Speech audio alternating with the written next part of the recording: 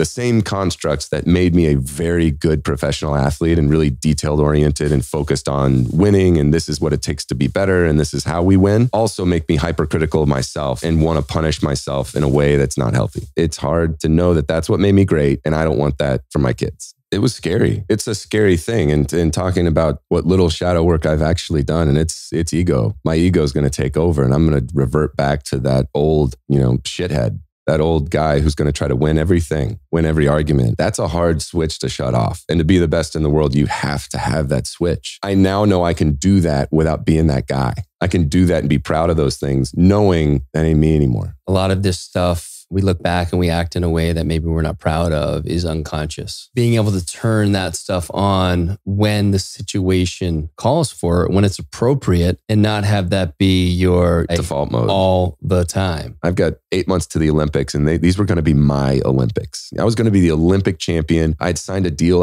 If I won gold, I was going to be on the cover of the Wheaties box. Like all that stuff was laid out for me. And I wake up out of surgery and I can't even move my fingers. And I'm just bawling. I'm like, this is it. There's no way. I sat with myself, thought about who I was as a man, who is Trey Hardee, and what kind of person do I want to be a year from now? What kind of person do I want to be 5 years from now? What kind of person do I want to look back on? Is this a story I want to tell my kids? Is this a story that I'm going to regret on my deathbed? And I knew that the only thing I could control was my attitude. I made a commitment at that moment. What happens if I just have a good time and enjoy that process and be happy that I'm there? It's what we're all searching for. Can I just be present for this experience? Being that puma that couldn't hunt anymore and not being able to touch my fingers together, to standing on a podium with a silver medal around my neck, a little over 10 months later, to find the rest of my career, not because of the medal, but because of that journey and that lesson. That works on any level. That works on parenting. That works in fatherhood. That works on your relationship with your significant other. That works. The alternative is living a life of regret. I'm so fulfilled and so full from that experience because I can look back and proudly tell that story of getting second place.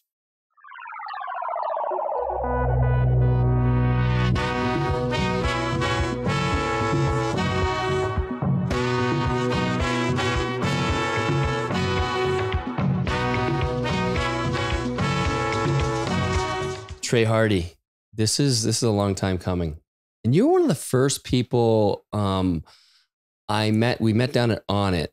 And I remember our mutual friend, Big Tom Engwald, had told me about you. And Kevin Booth, who is my connection to Tom, was, you got to meet Trey. He's a great guy, so on and so forth. And we were down there. It was like a Saturday workout or something. It was I think it was the only one I ever went to, actually. Mm-hmm. And then we connected and, I would say it took a little while until, we really got to spend a lot of time together. But brother, I would say within the last year or so, it's probably been a little bit longer since you started coming to the Wednesday workouts when we had the big crew. And just from where I sit, which is pretty close to you, just to be witness to your growth and how open you are to, listen, to question it all the way you've done. That's obviously the theme here of my podcast. And I've just loved your energy and your curiosity, your honesty, your integrity. Go on. Yeah. It is. It's pretty sweet to marvel at how I've gotten to know you and how you really lead with your heart, and watching you kind of undo those agreements you made long ago, the agreements that got you to be 4-time world's top athlete. You need to do things that today you wouldn't necessarily do. And I remember particularly, obviously, that after one of the first couple of workouts, you came up to me. And it was just such a reminder of why we were doing that workout group and why I'm continued, kind of inspired to do this podcast and host our much more intimate Wednesday group. But you came up and you gave me one of your amazing hugs and started to share.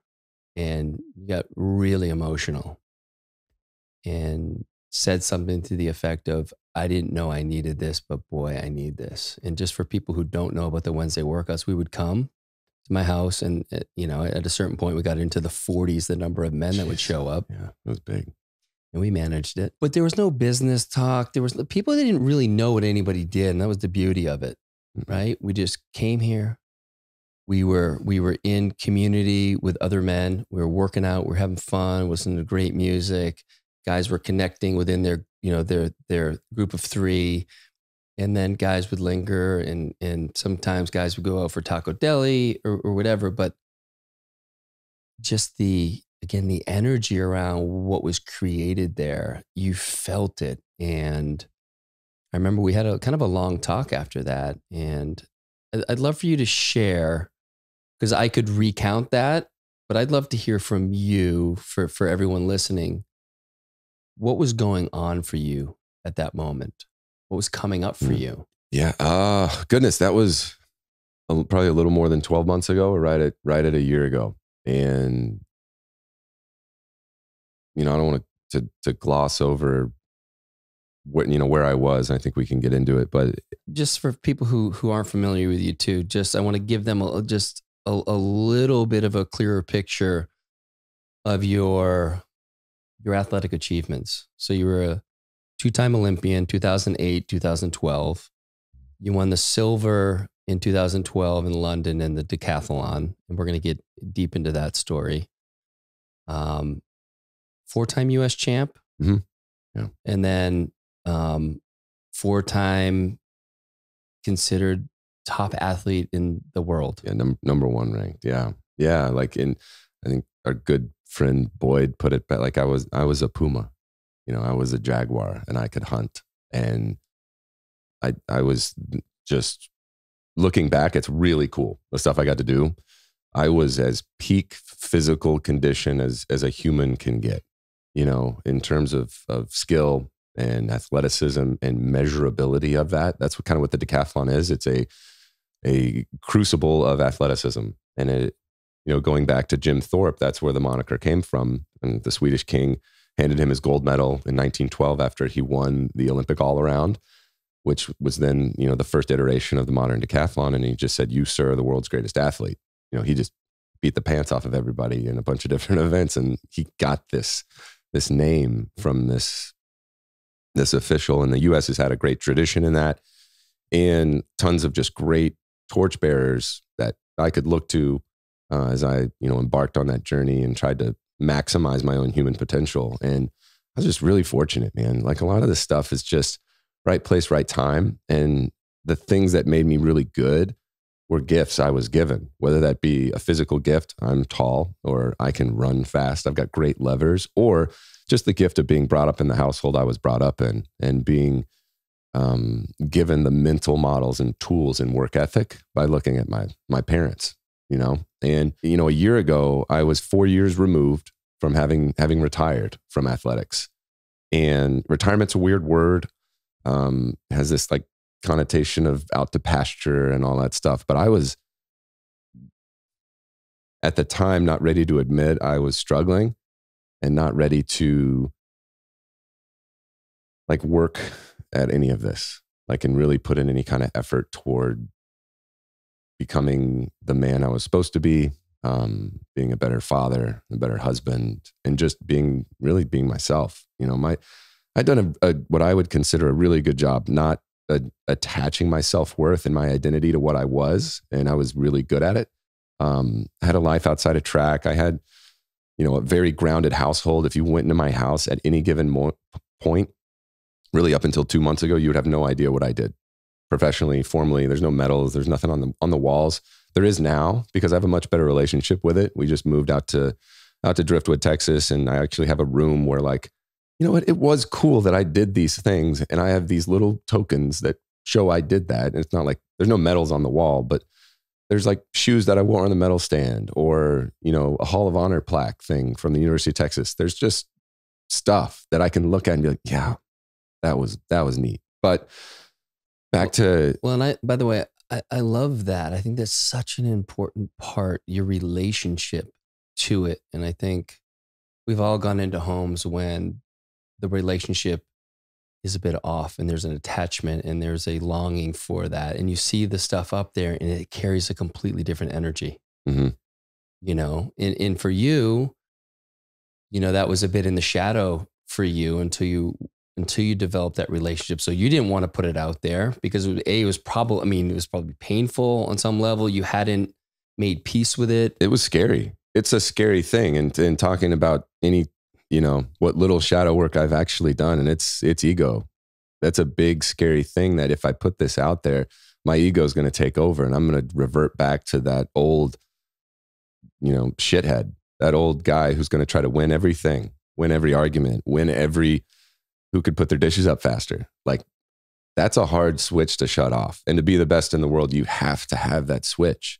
You have to. It's like, I'm trying to think, like the old, like Michael Jordan, Larry Bird, horse, McDonald's commercials. Like, that was me, man.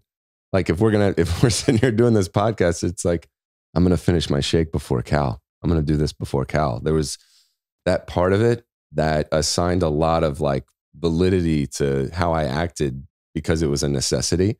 And then putting that stuff up on the wall, I now know I can do that without being that guy. I can do that and be proud of those things, knowing that ain't me anymore, you know? And that was the struggle. Was I knew that wasn't me. I wasn't connected to it in that way, but I was terrified of what it could become if it was up there. And yeah, I mean, still working through it. I wish there was like, I could write the book and have the answers like, hey guys, here's how you do it. But you read about it time and time again, even Michael Phelps, like any Olympian or anyone that's tasted those successes on the sporting field. That transition is not easy. And there is no playbook. There is no, oh, this is how you do it. Oh, you do this, get into real estate, or you do this and you find another, or you get another degree, or you do this.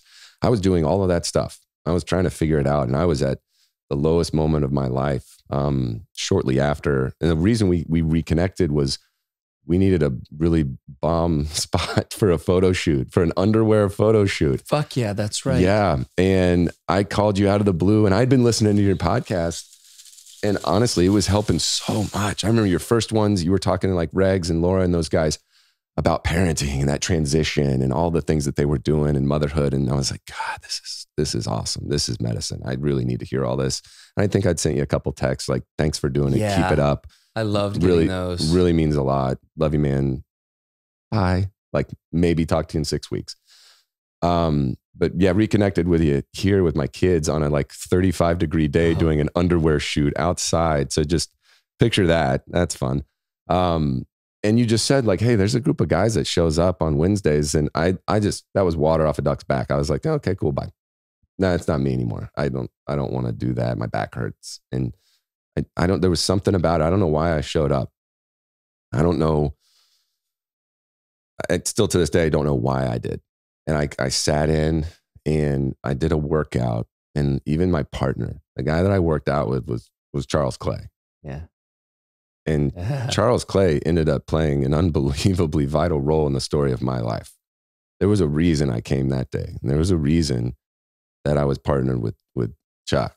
Yeah. And there was a reason that all of that had happened. And only in retrospect can we put the pieces together. And I'm still not done writing that story, but I just remember needing to talk to you, and I didn't know why. You and I had never shared any intimate moment or anything like that. But again, you're a public facing figure now. I felt like I knew you better having listened to your podcast. And I just said like, I don't remember my exact words, but I just said like, I just wanted to thank you. And I wanted to let you know that you're a really good guy and that I needed this. And then I just started crying for no reason. And not like weep, but didn't plan on crying, but I just started to cry. And that was just this outlet of emotion that I didn't know was pent up. But I'd been going through a lot of really low moments in myself at my home, having anxiety attacks for no good reason. And I was in this terrible spiral of like self-punishment and and not physical self-harm, but the way I grew up was I was very much corrected, perfection. And it wasn't like perfection was expected, but I didn't accept imperfection in myself. And that made it worse because we live a great life. God, we live a blessed life. Like I've got 3 beautiful kids. My wife is just an unbelievable badass who, if I was in a video game as a 16-year-old and was like messing around creating a wife, she's it.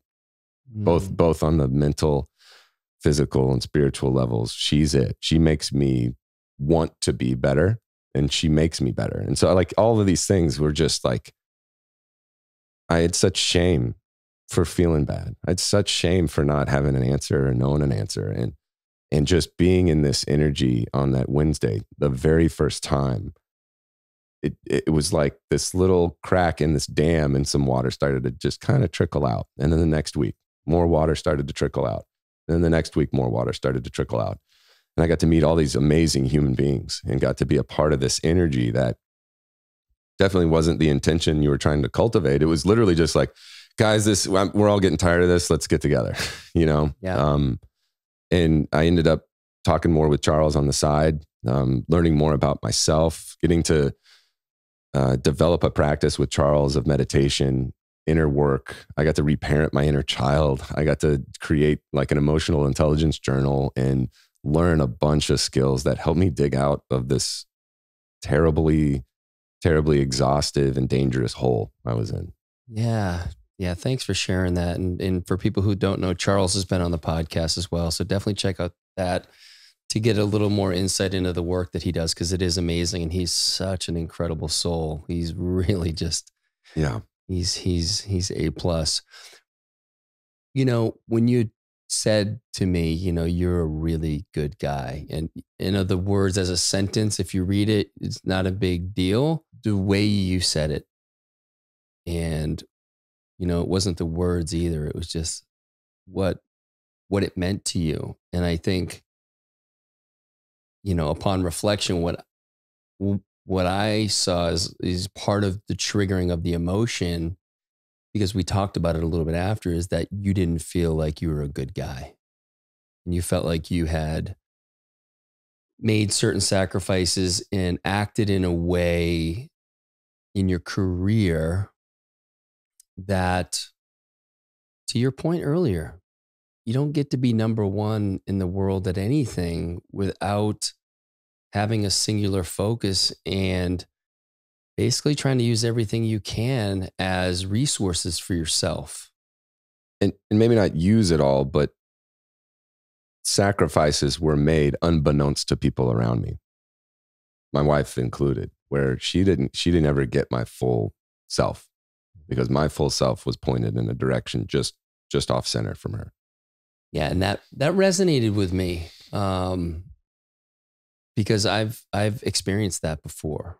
And what I was wanting to help you release was this idea that that's who you are. A lot of this stuff, when we, we look back and we act in a way that maybe we're not proud of, is unconscious. And sure, it's consciously you're trying to be the best athlete in the world, but what's happening around you, it's like you don't have the mental bandwidth to kind of sort that out. And so you do whatever you can to stay on task. And I just remember thinking, like, you're going to be all right. At least somebody knew that back then. Yeah. Yeah. Because, look, I mean, I think about when I had Lance on the podcast. Lance was similar in one of your best podcasts, by the way. Oh, really? Yeah. I mean, that was like 14 months ago, or it was a lot. One of your first. One of the first. But when he talks about fatherhood and all that stuff, that was awesome. Really cool. You could tell. I mean, he opened up and shared stuff that he doesn't talk about. Yeah, no, really, and I felt that. And you never know what anybody's going to share on the podcast, particularly someone as public as Lance. Mm-hmm. But I definitely got a lot of feedback. People are like, dude, I've never seen that side of him. And like, he's a really good friend. Well, but Lance's history, there's a lot of collateral damage. So I say, fuck, if Lance can come back from this, whatever you did. And I know that you, even though you maybe acted in that way, you did it with integrity. So I'm like, he just will need to get to a point where he accepts all of it for the reason you did it. And it wasn't ill-intended. You weren't trying to hurt anybody, but again, you were doing whatever you could to perform at the highest level. And so it's like, oh, this is like, I just knew because you were asking the right questions too. You were seeing what you were seeing in me was something that I knew was already in you. You just hadn't seen it yet. You hadn't really touched it. You hadn't really connected with it to the level, certainly where you are today. And it just took the work. So back when, you said you showed up at the workout, and previous to that, you hadn't wanted to do that. Well, you didn't have any fucking tools, dude. Like, where do you even go? Yeah. And that makes it more challenging because you're like, I don't want to feel this way. I don't have these, panic attacks. I don't want to do all this. I don't want to hurt my wife. Emotionally hurt. Yeah. By the way. Yeah. Thanks for clearing that up. But you didn't know how to not do it. And again, like, I know that. I've been there. I want to stop hurting her. And it's like, oh, your intentions are right where they need to be. It's just a matter of getting with the right people and resources. And you did that with Charles, which again, cosmically, the two of you came together. Yeah. And we played pickleball like a couple of weeks ago. He kicked my ass in pickleball a couple of weeks ago. No shit. That was my first time playing, but he's good. He's good. Pretty good. That's a good caveat there. Yeah. Yeah. Anybody looking for a challenge? Yeah. Charles Clay's your guy. All right. So I want to talk I'm going to give people maybe a little more context for how you end up becoming the top athlete in the world. Because I know that it wasn't that you just throughout your entire life, you were doing track and field and you were succeeding. There were some things that happened along the way where one door shuts and another door that you didn't even know was there opens. Yeah. And in retrospect, all of it makes sense. It's like, oh yeah, of course that's what you did. Oh yeah, of course that's how you went from X to Y to Z. But really, in all honesty, it was just a series of existential and clear and present traumatic experiences that in those moments, thank God I had a safety net, and thank God I had like a family and coaches and advisors around me to prop me up, to make sure that even if I didn't believe it myself, I could lean on somebody to tell me it's going to be okay. In the same way that day that I got to hug it out with you and cry on you, and you got to tell me you're all right. It was versions of that exact instance from the moment I was 16 till I was 19. And again, when I was 20, and again, when I was 24, all of those things moved into this, had that thematic experience of trauma and faith, and just not like putting your head down and grinding, but just wanting to live a life and have no regrets on my deathbed, and have no reason to look back on regret.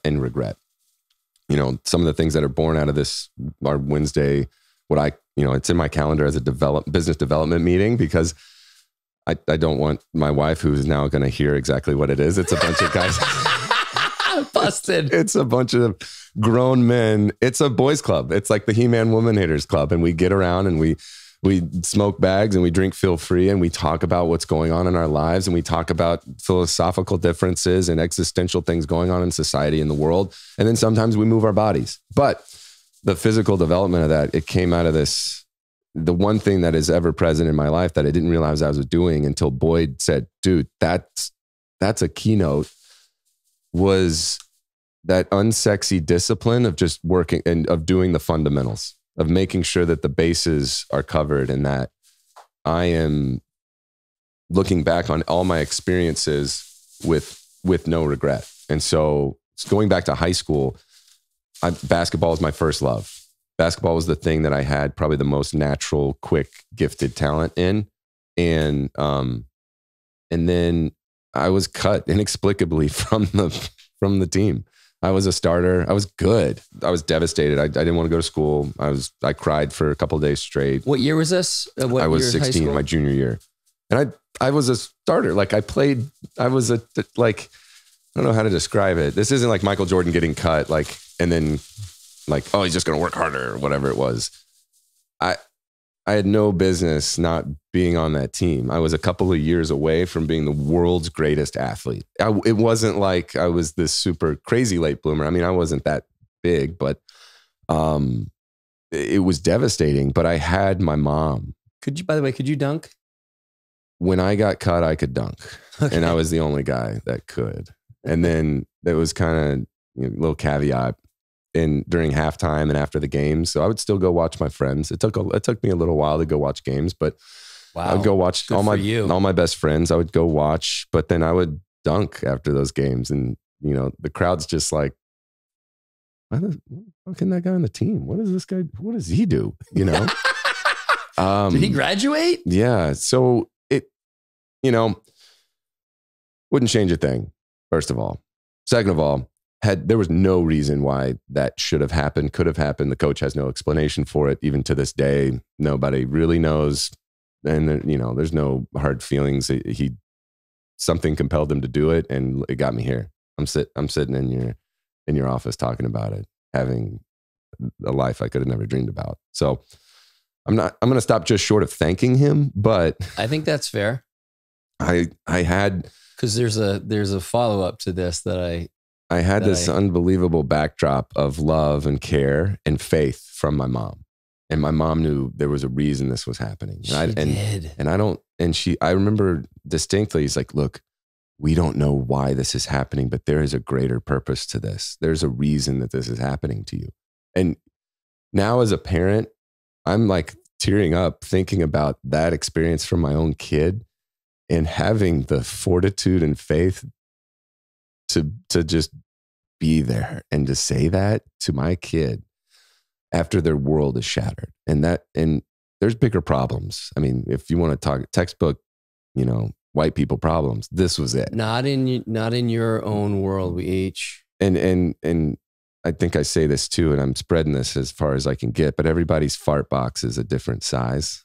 So if we're in this huge room, or if we're outside, or if we're in a gymnasium and someone farts, it's not that big a deal. You're not going to catch the bulk of it. But if you're in a coffin, that's an horrible thing. Yeah. And so at the time, I'm 16 years old. My box is pretty small. So the smallest little discomfort is life changing, right? Yeah. But this was devastating. And I fell into this with my mom and had incredible support, and then took the words of that coach and, it's not sustainable, but used it as motivation. He said, just go be a pole vaulter or something.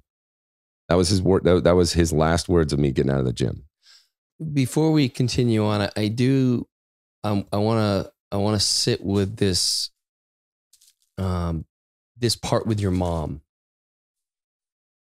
because a lot of parents over time have said something similar, and it goes in one ear and out the other, because oftentimes it's not said the way your mom said it. Again, I want to go back to just the energy of it. You actually believed in what she said. She wasn't trying to make you just feel better. She truly had a belief that there's something greater. And I think,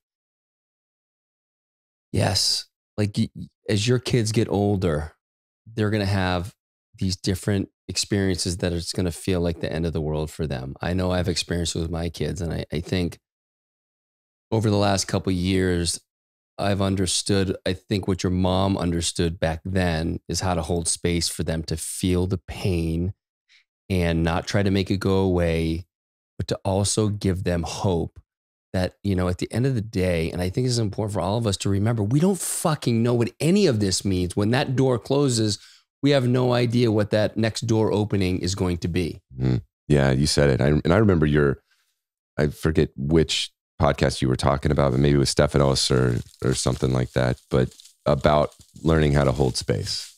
And that's, my mom did that. I mean, masterclass of not discrediting how I felt, giving that validity that, yeah, this was bad. Hey, this is really bad. And not fuck the coach and all that. Not at all. It's easy to go down that road too. I don't blame parents for doing that. Well, and don't get me wrong. They went and talked to the coach because they didn't believe me that I hadn't done something like horrendous. Like, what did he do to you to make? Because that's how crazy this was that I wasn't going to play. I know there was the kids on the team were thinking about boycotting the season. The parents of the other kids on the team. I mean, my friends were always going to play. There's no way they're going to be like, sorry, Trey, but we love the, Yeah. So it didn't make any sense.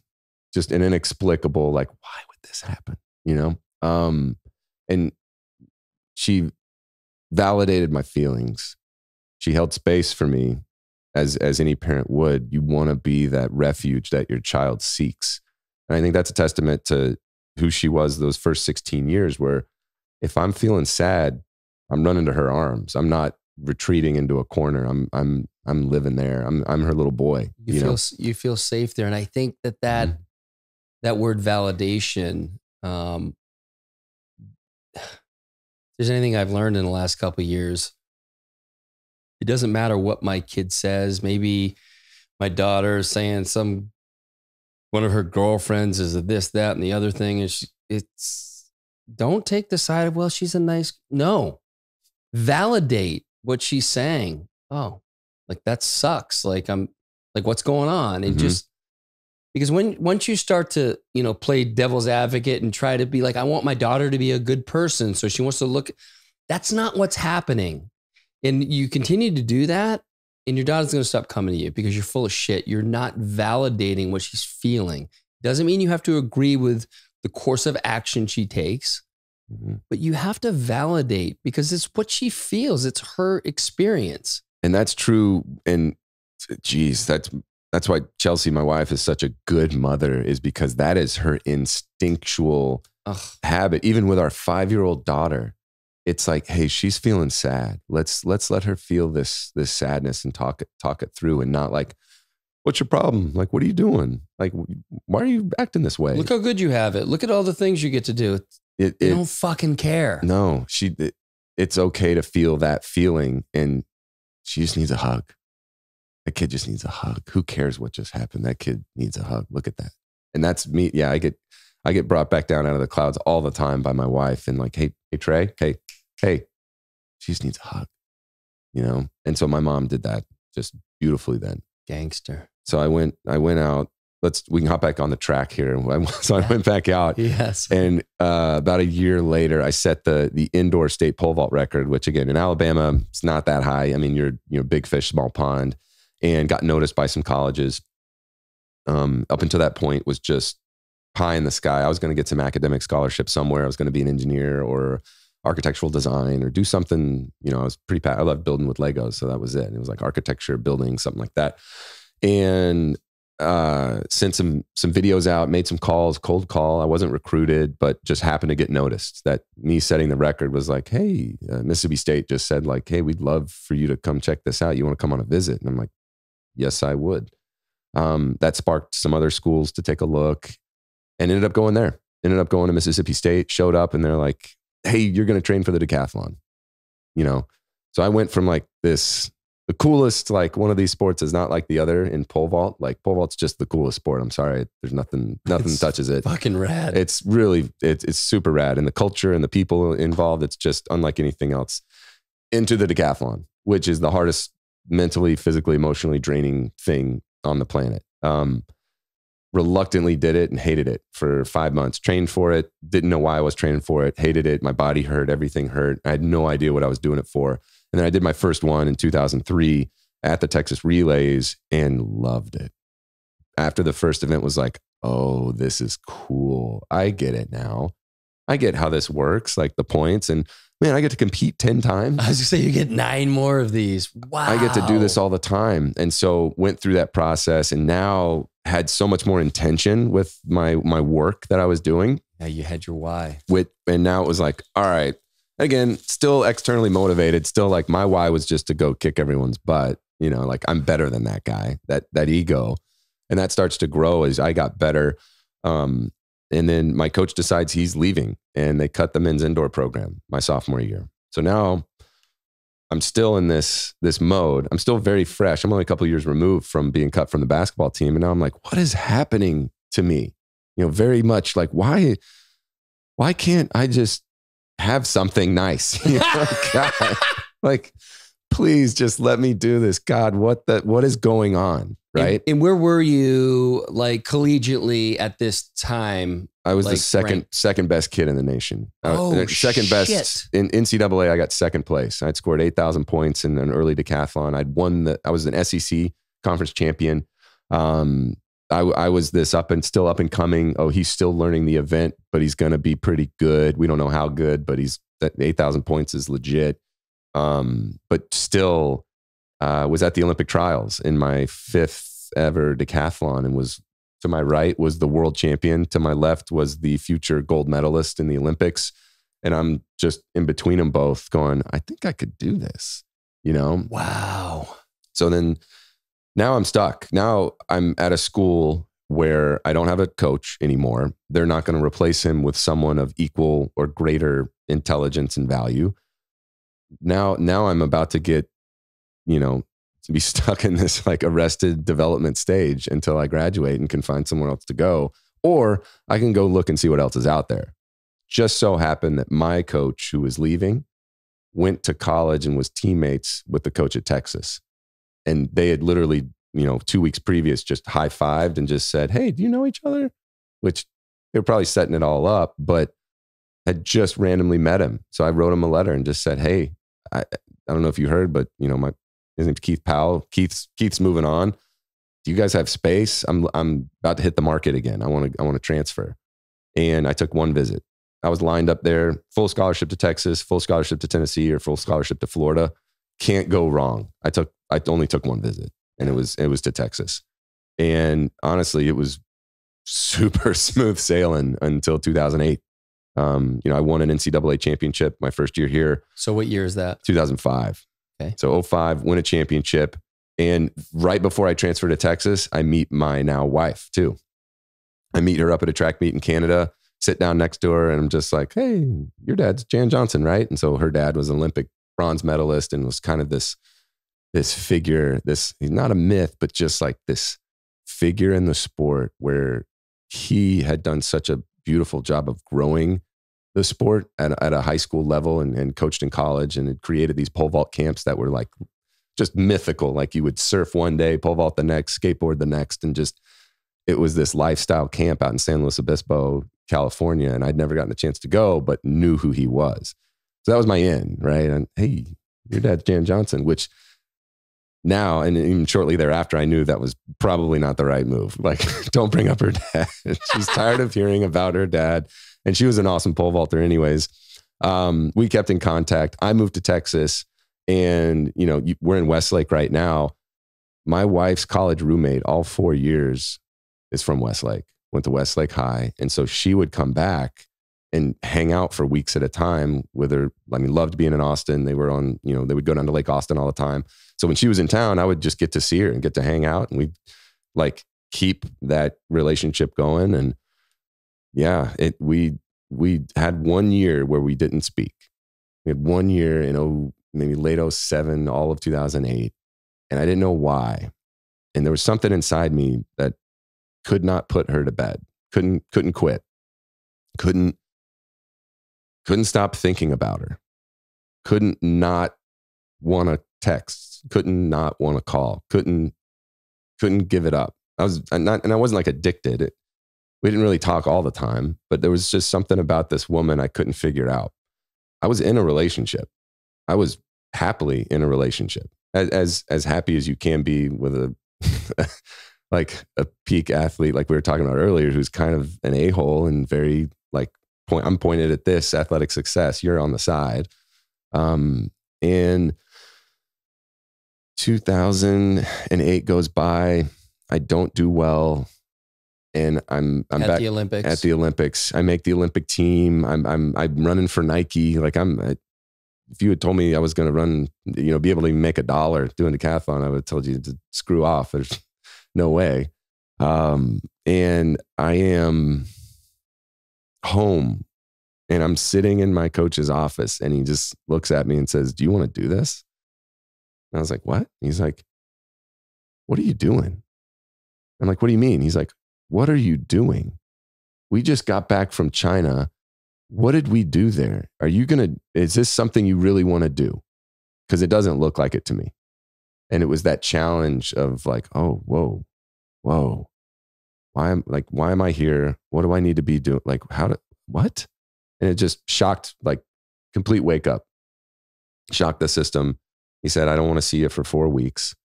And I came back 4 weeks later with this attitude and fire and intention, and professionalized the shit out of my life at that point. Mega turning point. I started writing everything down. I started being more involved in my own programming, taking control and ownership of all of my actions and decisions. And not a short time later, I called up Chelsea Johnson and was like, listen, I am not happy. And I'm never going to be happy until we do this. And to her credit, she goes, yep, me too. Like without missing a beat.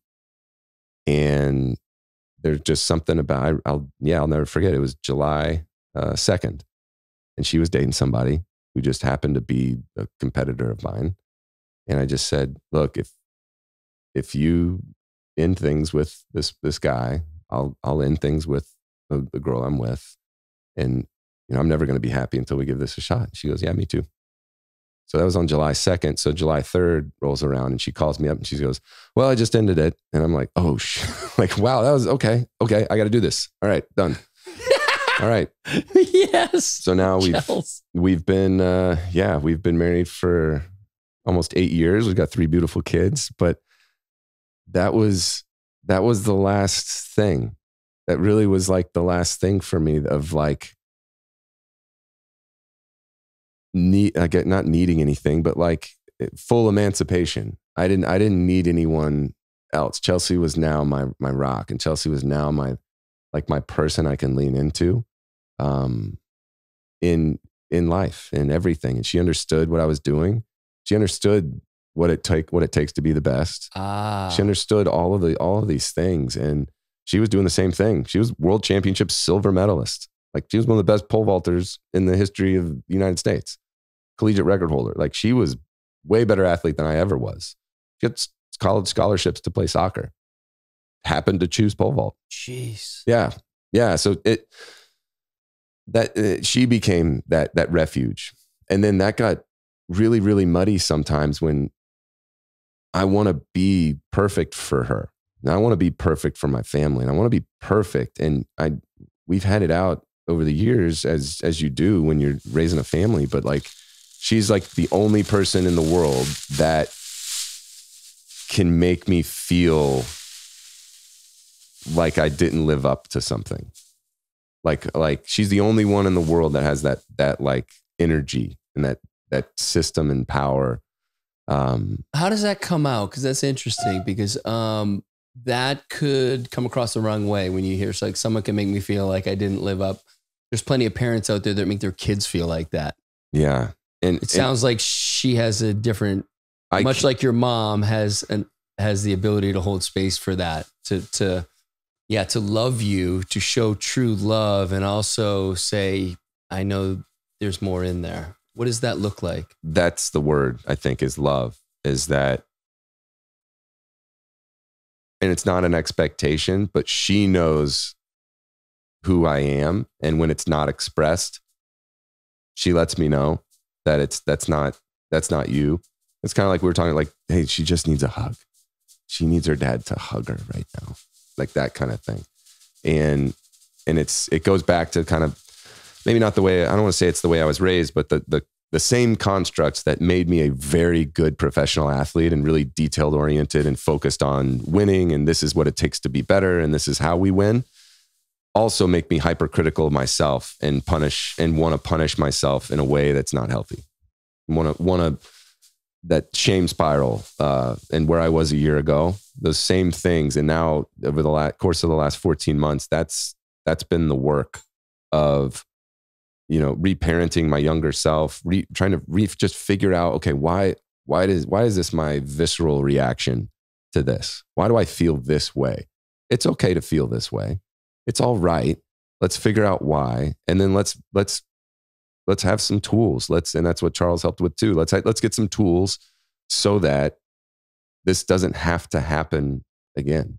And we can move through this and not pass this down to your kids.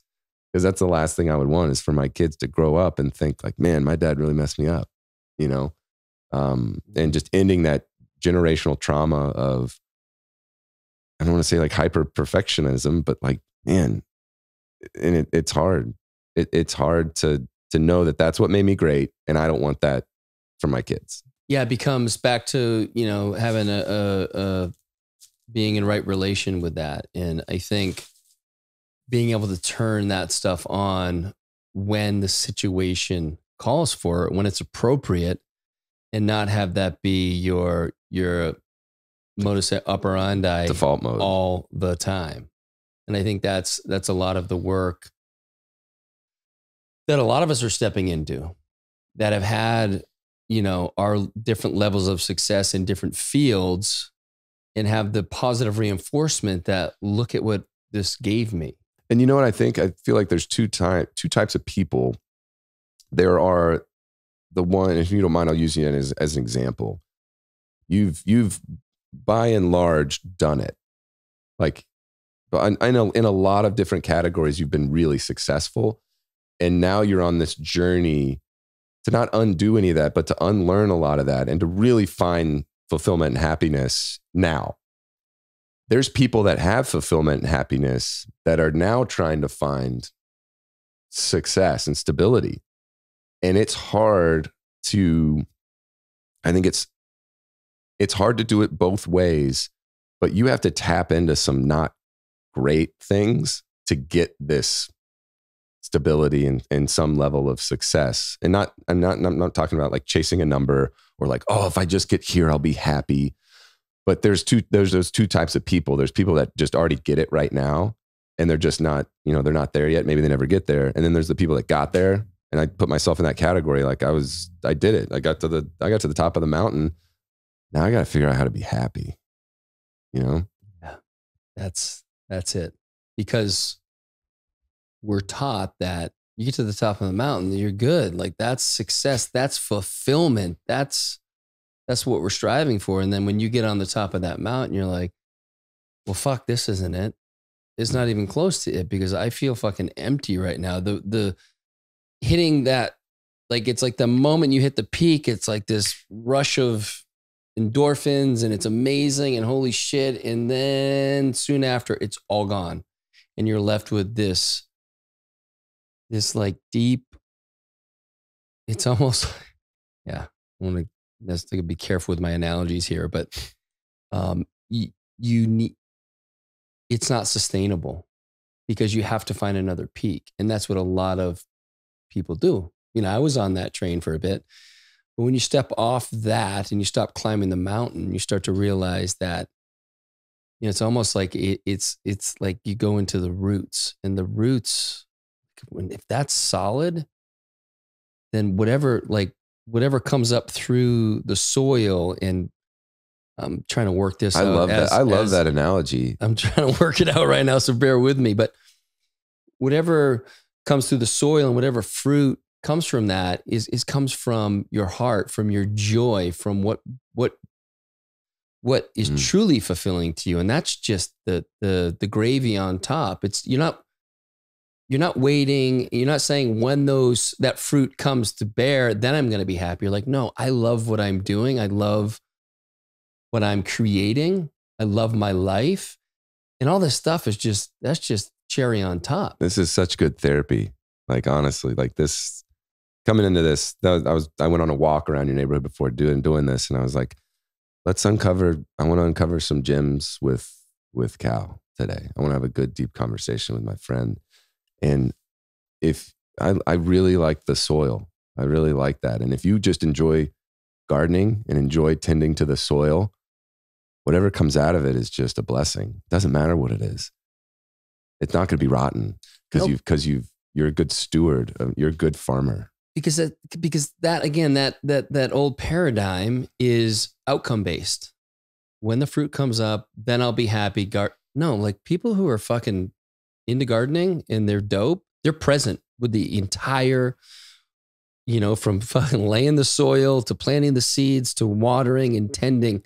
They're not doing it for that one moment when they get to pick the cucumber off the vine. They're in it for the experience. It's about that journey. It's about being present with it. And then, it's like, look, and I know we're going to get into this later on in the conversation, but you and I have spent so much time together lately working on Feel Free. And, for me, I've probably been investing in stuff like Feel Free for 25 years. And there's been nothing even close to the experience I've had with this, in the sense that I love being a part of it. I love seeing what I can do to help it. And sure, I always try to help whatever investments I'm in. But for this, again, I keep using this word, but it's important. It has such great energy around it and the people involved. I don't care.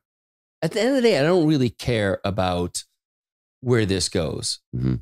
It's going to do well, but I'm not in this for that payout outcome. And what this has done is it's informed me as I look at new deals, not to try to replicate this, but what is it about this that I love because I uncovered something here? Yeah, there's something about it. And now the ding, ding, ding, ding, ding when you see it next. Now you know. And you know what? And I've talked about this before on the podcast, but I think it was such a aha moment for me that I had one day. I was kind of in the sauna and doing a meditation and just kind of working out some things. And I had this knowing that when Feel Free sells and there's an exit, I'm going to be bummed. I'm going to be sad. There's going to be a mourning, because what we get to experience right now and whatever's coming ahead for us, it'll be over. It'll be someone else's. It won't be like this. And it won't be no matter like how hard this. we try. But we're so conditioned to get into this, invest in this for the outcome. And there's probably plenty of people who invested in it because they're like, yeah, this thing looks great and I'm looking for the outcome. And there's nothing wrong with that. That's a part of sustaining a business. You got to go sell it. You got to sell some outcome. No one invests in kept feeling good. But when it becomes all about that, and I've been like that in plenty of private, it's like, I'm doing this because I think it'll be a 5X, a 10X, whatever. It's just not the same as just loving this and actually not trying to turn around and sell it because, listen, we're not going to hold on too long either, but there's something really important that for me, I understood about being involved with something like this. And it also starts to carry over in other areas of your life, whether it's your relationships. And it's like, I'm not, this is what is so beautiful about our Wednesday group. We got a group of 13 guys, and it's essentially a men's circle. I think we landed on that about a month ago. We're like, this isn't a workout group because we don't even work out every time, but it's 3 to 4 hours that we drop in, and no one needs anything from anybody, period. So there's no outcome that anyone's trying to get by being there, with the exception of deeper connection. And, sorting, holding space for guys who are going through stuff or just playing around, talking crypto, talking Feel Free, whatever it is. We don't come in with an agenda. It's not formal, but guys show up. It's one of the most important times of their week. And it's just a reminder, when you start to, when you step into an abundant mindset, stuff like outcome on a private equity investment doesn't matter. You're already good. You're good. You don't need that. And then once that hits, and then I'll be able to, no. It's not to say you don't buy things when something like that hits, but you're not waiting for that. And with this group, we're just together. Whatever happens, it's just magic. Yeah, I think I called it on our text chain. It's alchemy. We're coming in with everyone's bringing something different, but people are bringing something. No one's coming with an empty basket ready to fill their baskets. People are bringing stuff into this group. And God, there's so many different levels, like both, meta of what you just described. I can't stop thinking about parenting as you're talking about it with, this isn't outcome based. This is love. Like, this is love, and you can invest love. And then that bears the juiciest, ripest fruit. I think this is good. This is therapy here. And you know what? It can be outcome based if you just turn it on the side a little bit. For me, the outcome that I'm wanting is a deep trust with my kids. I want them to feel like that I can hold anything. They can trust me with anything. And so I try to let them be who they are. And I let the world kind of sort out what lessons they need to learn on a larger level. Like, I'm not trying to stop them from doing all the things to protect them. Yeah. I mean, listen, we have a lot of conversations about different things, so they understand how I feel. But when they fuck up, I just handle it differently than I used to. And now they know that they can fuck up and it's going to be okay. That they can trust me, that I'm going to handle it, with an open heart and fairly, but there will be some accountability, but it's not so penal that they're going to hide everything from me. And for sure, they aren't telling me everything, and I wouldn't expect that. Yeah, but that's a scary thought to be in a house full of teenagers who don't trust you. That's a nightmare. But so many people miss that. They think they're onto them, and they bust them doing something. Again, I've been there. You bust them and you fucking gotcha. It's like, yeah, you have no idea what is actually going on.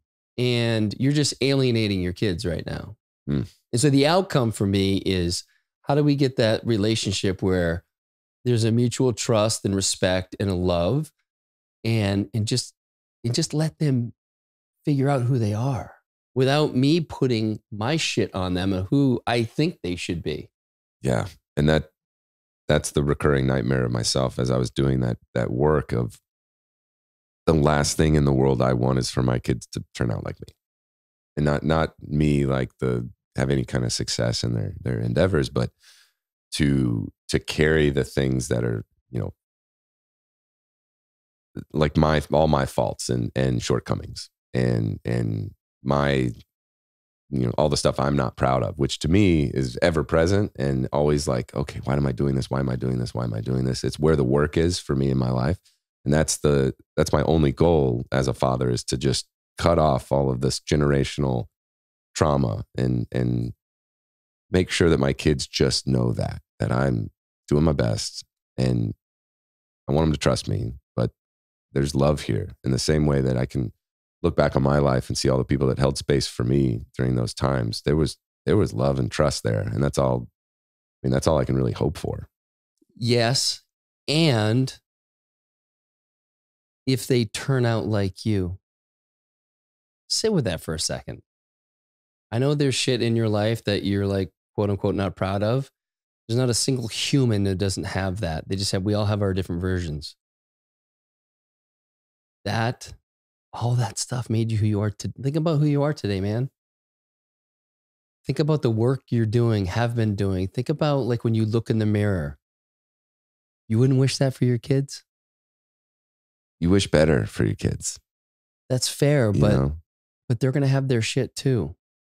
And all that stuff, man, all that single-mindedness and having to, put off relationships.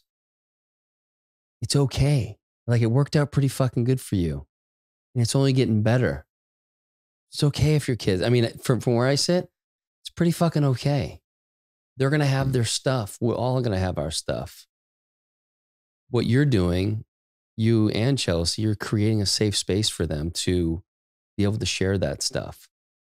So whatever their shit is, they know that there's love and a safe place for them to go. Fuck, dude. They're going to be okay. When you say it like that, yeah, it's simple on this side of complexity for certain. And yeah, there's a lot of work behind that sentence, you know?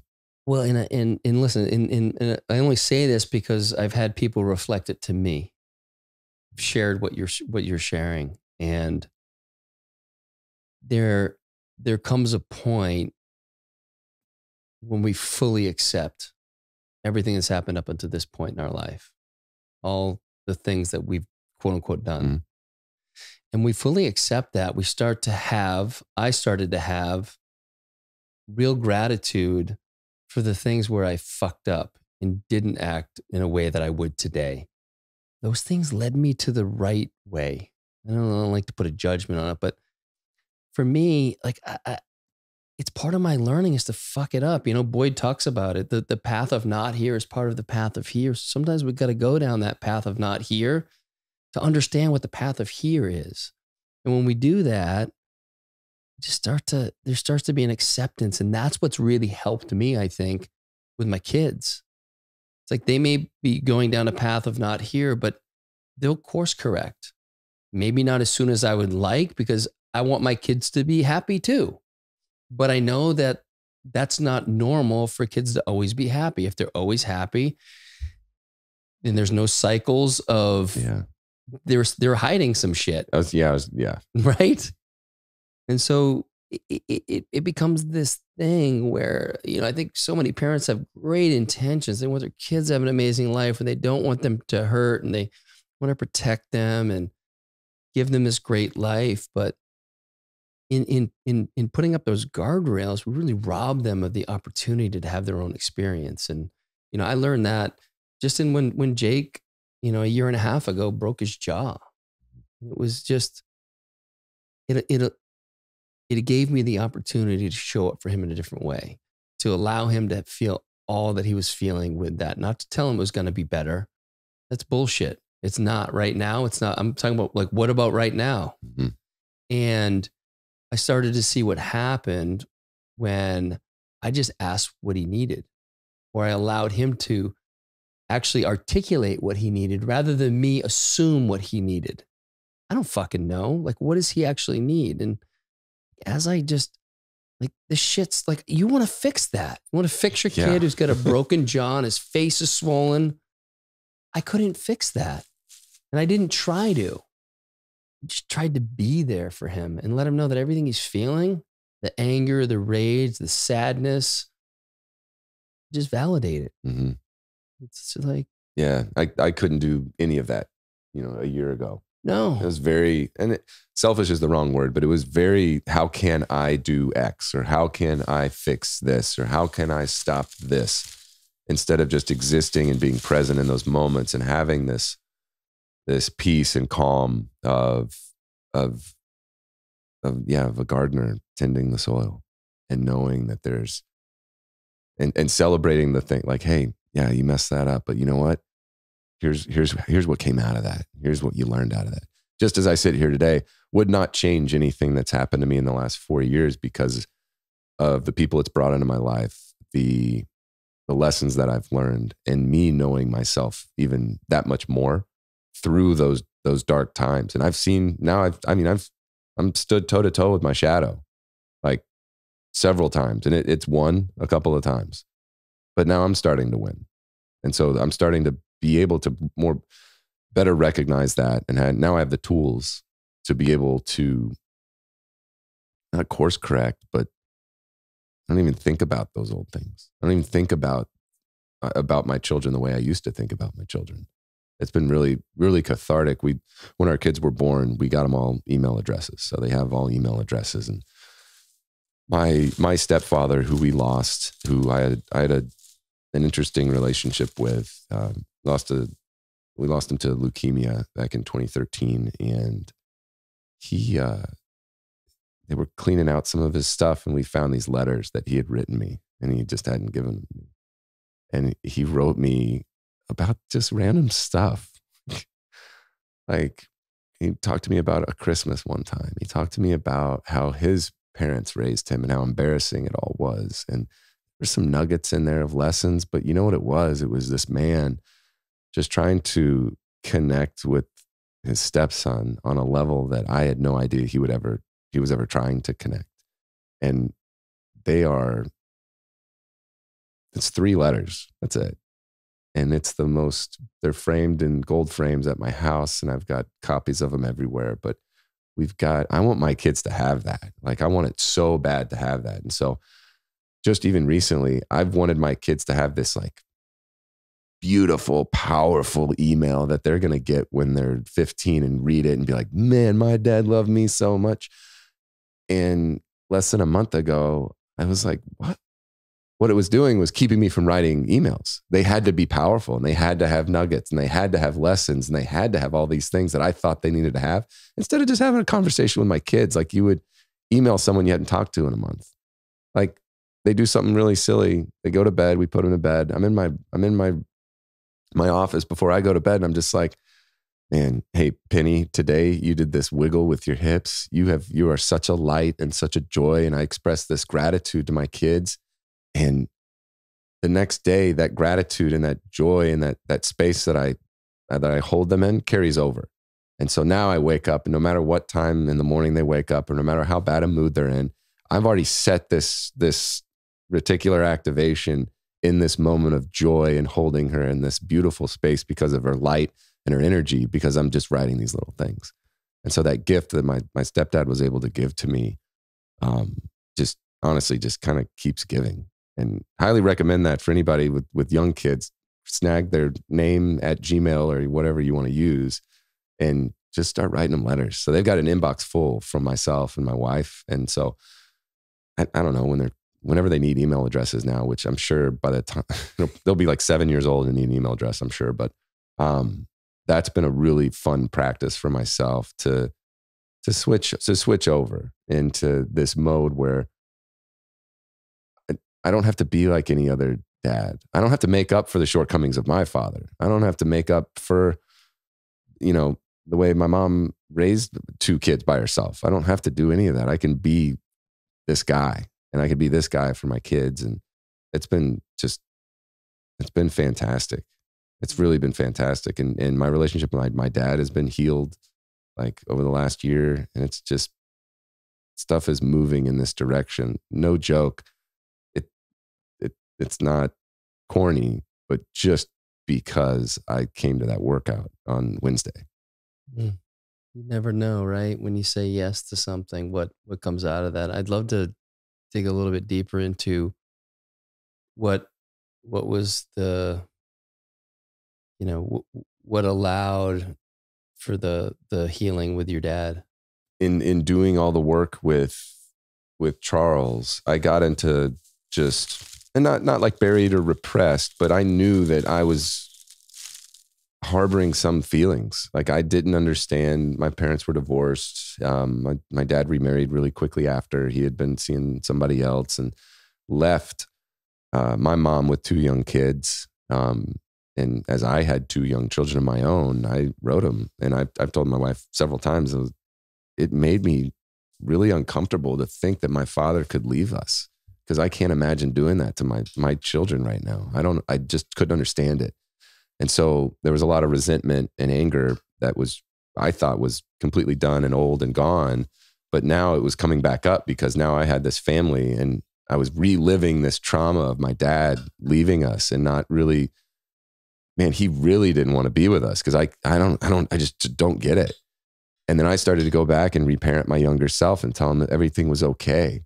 Everything's going to be okay. And I knew I wasn't going to be a dad, right? That I was going to be proud of unless I could have a relationship with my father. And I thought about being in my father's position and what would I want out of my children?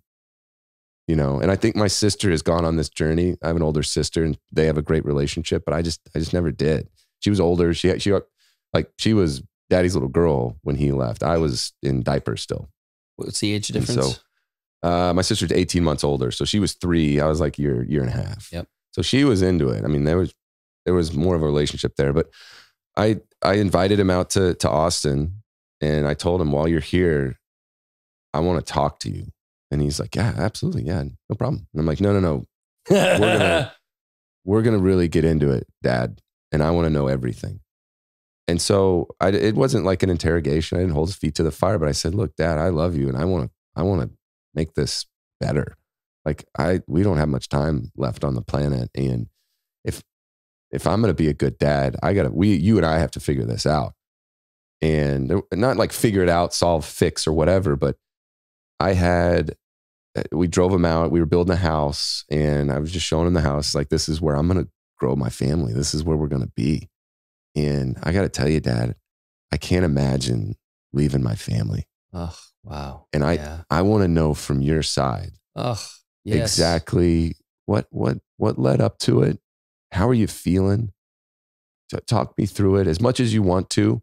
If you don't want to talk about it, let's talk about something else. But I want to give you the opportunity because, Dad, I've said in the past that I've forgiven you, but honestly, I can say right now to your face, I haven't.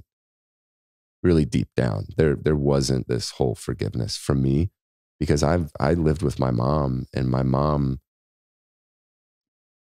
I only got to see this relationship through her eyes. Mm-hmm. And good, bad, or indifferent, Dad, that didn't paint you in a great light. Just FYI, if you were wondering. I mean, I think, and there's nothing wrong with that. There's no blame. And he admittedly was like, yeah, I deserve that. Yeah, like I understand. And he got to talk me through all of the events that led into them separating. And I care deeply and really love his wife. He's still with Deborah. I've got a half brother named John, and love them. I mean, they're family. And there's no like, they're over there, we're over here. There is no like teams on this. We're Hardees and we're there. But he got to share stuff I had never heard. And I was like, hey, I don't know if you ever wanted to do this, but I'm going to give you the opportunity right now. You say whatever you want. And I just want to know. And we started walking and we went on, I think it was like a 3.5 hour walk. I was like, man, you hungry? He's like, yeah, I'm hungry. All right, great. Let's get in the car. We kept talking, went and got P. Terry's. We ate the P. Terry's in the parking lot, in the car, kept talking, drove back. I think all in all, maybe it was 7-8 hours of just, and then what? Yeah. And then what? Oh yeah, Dad. No, I understand. No, that makes a lot of sense. And I think for him, it was more cathartic than it was for myself, where he didn't know he needed to tell me all these things. And honestly, from that moment on, that was a pivotal moment. I had been doing the work and trying to figure stuff out, but man, that unlocked it was like opening a door, and it's like the door that you think goes to the basement, and then the Garden of Eden is behind it. Oh. And you step into that, and I'm like, the way I am with my family, the way I think about our future, the way that I know that there are things beyond the horizon that are beautiful that we'll get to when we get there. And the fear and the uncertainty and the unknowing of what parenthood really is no longer scary. And then the relationship I have with my dad now is better than I could have imagined. Like, it's just this beautiful, beautiful thing. Again, circling back, born out of showing up on a Wednesday, just not knowing why, but just showing up, you know? I'm so glad I asked because, my relationship with my dad is, it's not strained or anything like that, but there's just not a lot of substance to it, in reflecting on other relationships that I see and the ones I have with my kids. And I think, hearing, you just give your dad this, like, there's so much I don't know about my dad. What do we do when we don't know? Generally, we just make assumptions. Mm-hmm. And, I made peace with this idea of how hard he was when I was younger, and, when the rage would come out and how that scared me. But as I started to look deeper, and again, I'm making assumptions here, but I started to see, well, actually, I think he was trying to make me the best young man he could. As best he knew how. With the tools he had. And I look back at who raised him, it's like, fuck, okay. that makes sense. And all he knew was discipline. And what happened? I mean, there's a wounded inner child in there, but that wanting to be loved and wanting to achieve to earn his love was a big factor in the life I've created, on the outside. Mm-hmm. And gosh, yeah, like I'm totally inspired to reach out to him and take that walk with him, because like, why wouldn't I? There's a healing that I've been wanting to reach with him, but I haven't figured out how to do it. I've been sitting with it, and then I don't sit with it anymore. I'm just like, maybe it's just going to be what it is now, and that's okay. And it's like, no, that's a bit of a cop out. And for me, I tried to do it before. Like I'm a 38-year-old father of 3. I had plenty of time in my life to do this with my father. And this was the first time that it was love centered. This was the first time that it wasn't me trying to tell him something about how I felt. This was myself giving him the opportunity to connect, that I felt like we needed to connect. And it was like we're talking about with our kids. This was a safe space that was full of love. And we could have talked about baseball for all intents and purposes, but we went on a 8-hour walk, and it was like, I think he saw my intention was that, look, I want to take the best parts of you and pass that on. And I want to take the parts of you that we both know aren't good. And it ends with me. I need your help. And it ain't going to happen unless we sit with this together and talk, And it was this, like, we're doing this together. This isn't, I don't want anything from you. Let's hold this, it was about holding space, Yeah. And it sounds like you just went in and you were obviously an open heart, but you were just curious, and you weren't trying to make sense of anything. You were letting him tell you his experience. Mm-hmm. And all I did was sit there and opened up my chest, and he could see everything that I was and how I was feeling. And it was it was intimate. It was the first time we'd ever had that intimacy. Like, he's my dad, like, it was very. I think you and I aren't the only ones out there who have these types of relationships. So I think this sharing this today, thank you, I think is going to, I think it's going to inspire a lot of people to just take that first step and listen. And I think the probably the most important part of that, because you said you've tried it before, is you've done the work, and you can come in with an open heart. You're not trying to be right. You're not trying to justify the way you felt before. You actually don't want to justify that. You don't want to feel that. So you came in after working on your own shit, and then came in there really just. And I owned my own shit and was prepared to be vulnerable with it too, and prepared to be, hey, I struggle with this. And it was kind of, I don't want to say nice, but when you can, like, not misery loves company, but like, hey, I really struggle with the kids when X, Y, or Z happens. What's going on? He's like, I did that too.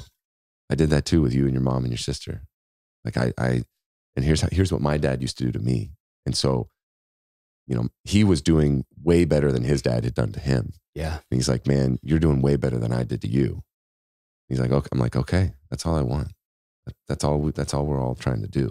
And it just felt like we were in this, and I think walking's important too. This isn't a phone call. This is real fellowship where for all of time, men were hunters. And I love the analogy, like, golf is just something you do while you're connecting with your friends. Yes. Oh yeah. We're shoulder to shoulder, and we're walking, and we're on a mission.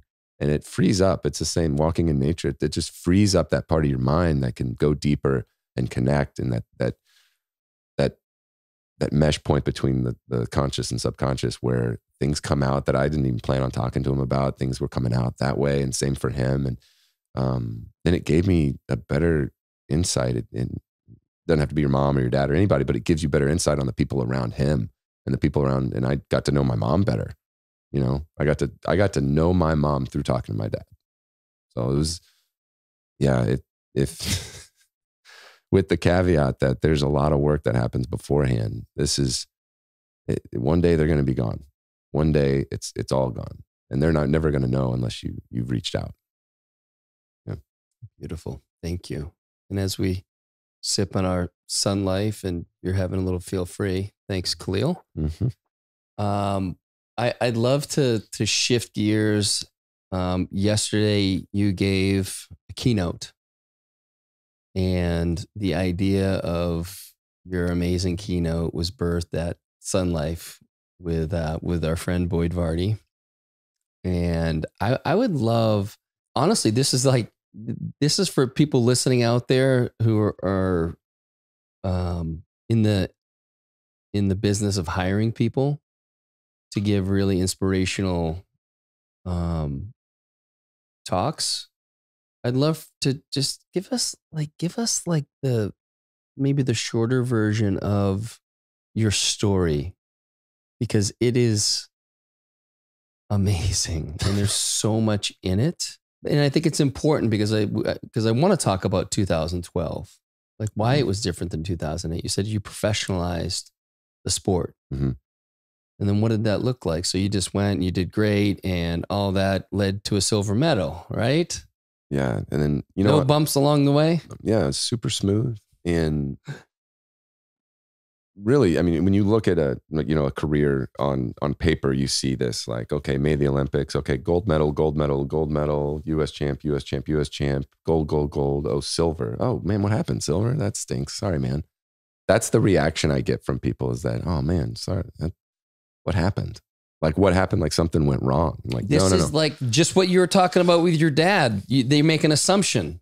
They actually don't. They're not curious. Or maybe I think they end up getting curious, but you just make this assumption that that's a bad thing. Yeah. That year of my life defined me for the rest of my life. It was the most transformative and informative and powerful 10.5 months of my life. I mean, it informs every decision I make. It informs every way I attack a goal. It informs every way I plan for the future. It does everything for me. So I was in best shape of my life and was heading into Daegu, South Korea in 2011 for the World Championships. And I had a terrible meet. And I'm on the javelin runway, and I'm throwing my heart out. And I have this little like tingle in my elbow. And I'm at the back of the runway for my third attempt in the javelin, which is the 9th event. I didn't have to throw. I didn't have to do it. I could have just passed and run the 1500 and won the doggone meet and been a 2-time world champion. The doggone meet. That's kind of funny. Doggone meet. And I throw it. You'd have never done that though, or was it a real consideration? Did you think about it? It's like, you know what? Have you ever had something go wrong, like a big injury? Oh, plenty. Yeah. I mean, I've dislocated my feet. The only thing I've never had is like arthroscopic knee surgery, but I've strained every muscle. I've torn everything. Like I've done it all. That makes sense. You're doing 10. Bulged every disc. Like I've done it all. Right. But until that point, my elbows are money. Like nothing, everything's fine. I'm strong as an ox. My metrics, like I was a tank, man. So the elbow wasn't like something you're like, basically nothing's ever happened with this. It'll probably just be a little whatever. I'll be fine. And I'm throwing great. My first throw of the competition, I set a personal best. First throw of that meet. So I'm like, here we go. And it wasn't a good technical throw. I was like, man, let's clean this up. It's going to go really far.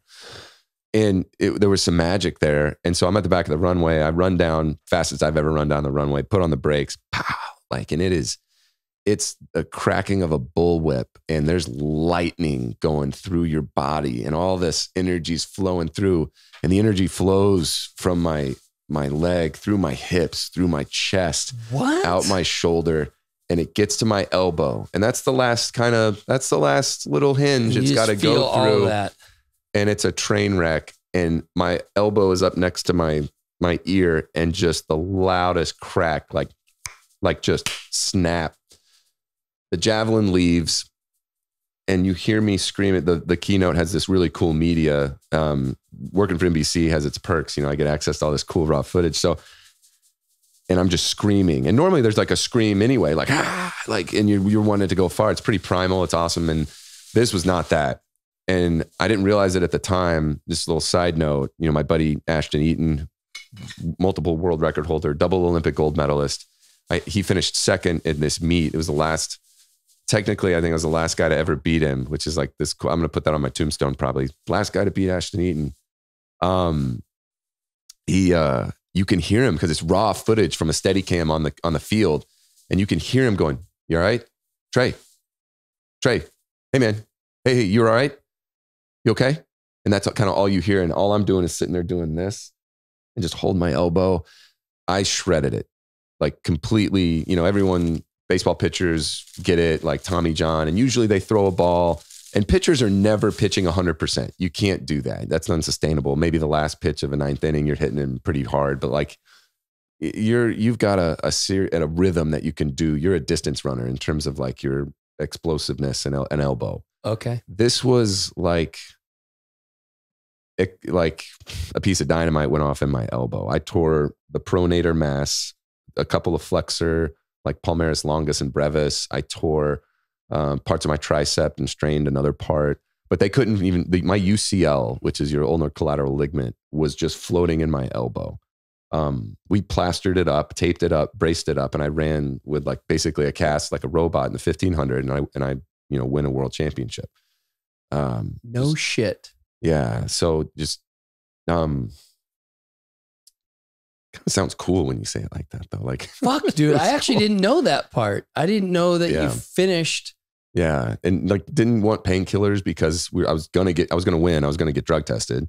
And so didn't want any painkillers, and like that was some serious pain. And you did. I was going to say, was the adrenaline taking over, or no, it was still very crash, painful. Like there's right before the race, you're just like, I don't know if I could do it, but it ended up being a pretty good distraction, like for all the other pain that's going on. Yeah. So I was able to focus a little bit. I didn't run particularly fast, but I ran enough. I won. And I get home, I go down to Bernie to the San Antonio Spurs facility where we had a doc friend, and we got an MRI, and they're about to read me the results. And next thing I know, I wake up and I'm like on the ground. They're like, "Whoa, you all right?" And I'm like, what happened?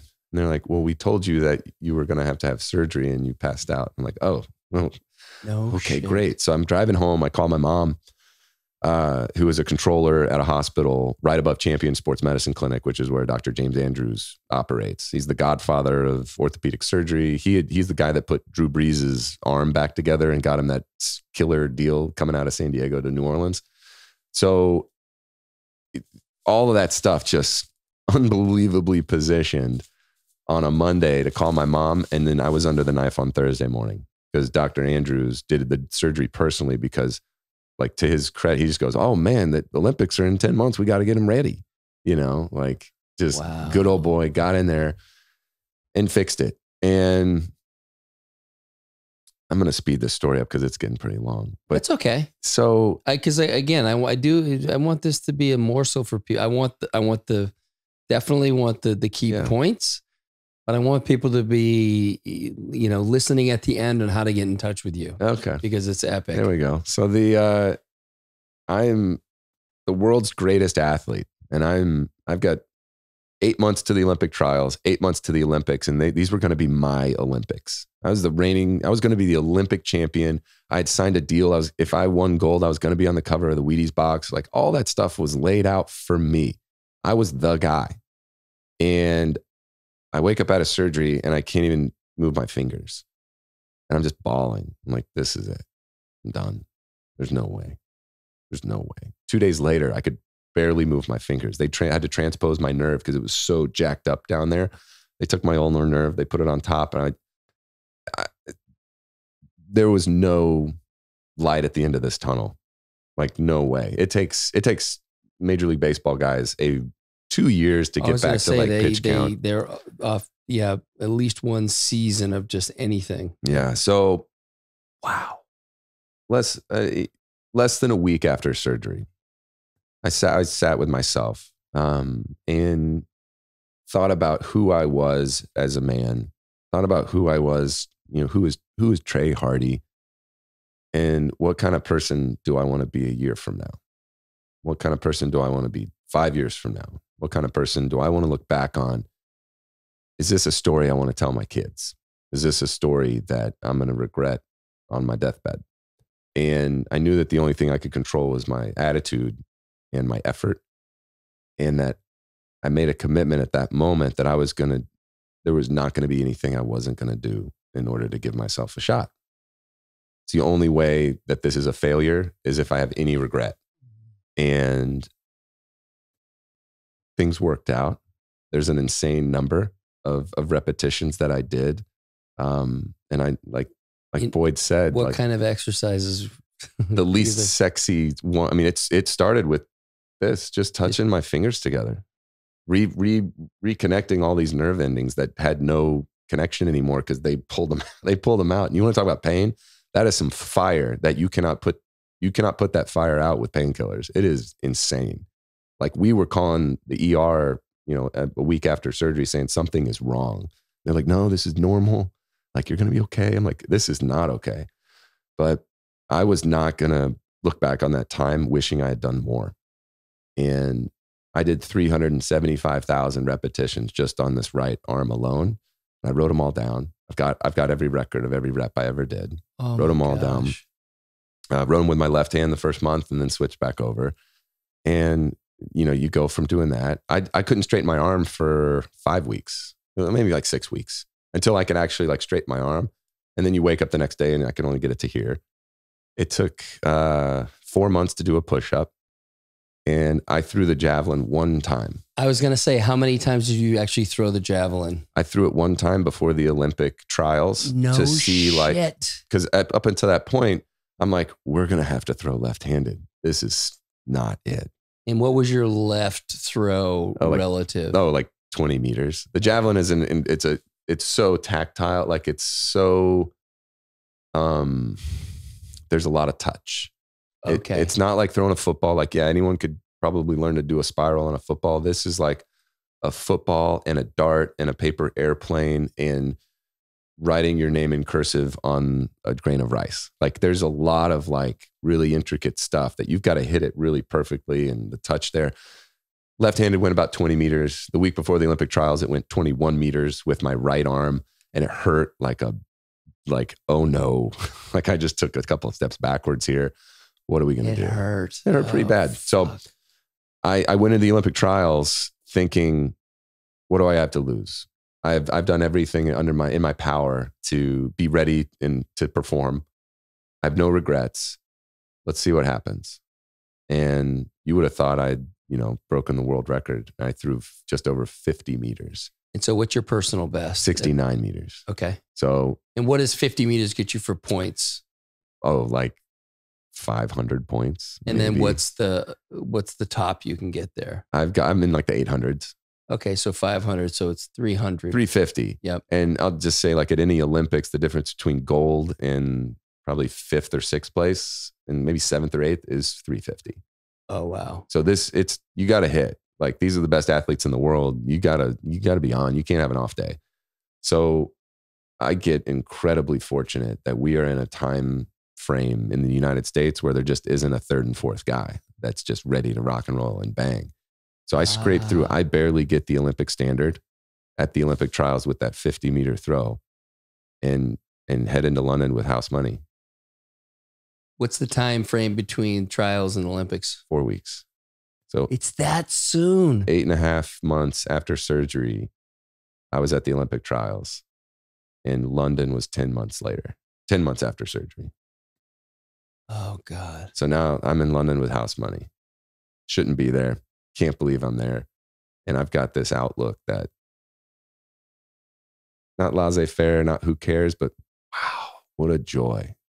What an absolute blessing to be here. I can't, you know what? Part of me wants to No, because they need to hear this story. I was like, maybe we don't go. They need to hear. It's I'll leave him on a cliff, but nah. This is powerful because every time I hear it, I'm like, this is so fucking epic. There's so much in it. And I spend that summer knowing full well how like it's starting to make itself. It's starting to like uncover itself. That wow. And I was very vocal about what I was doing in that off season and the process and what was going to happen. And you have to understand, as a track and field athlete, all that goes into those Olympic years. There's plenty of money to be made everywhere else in off years, and world championships are worth a lot of money. And it was me providing for my family and saving for the future and all this stuff. But then in an Olympic year, you get all these people coming out of the woodwork. And there's McDonald's and Budweiser, AT&T, all these enormous billion-dollar entities are betting on you. And my agent did a fantastic job of like BSing his way through the fall, saying, yeah, Trey's gonna be fine, But the closer we got to it, in like March, April, May, we're doing the media for it. Now we're physically there, and their head, like people's jobs are on the line because they picked Trey Hardee to be the guy that's going to be on TV the most, the guy that's going to be doing well and bringing home medals for the United States. And so I began to believe it. I began to think, no, there is no one that has worked harder than me this year. There's no one that has put themselves in this position. My shoulder was a laser rocket shoulder because of all the elbow work I had done. Shit. My shoulder is indestructible.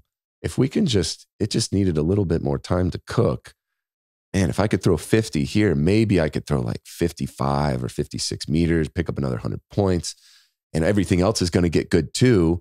Like we could really do something in London. And you know what?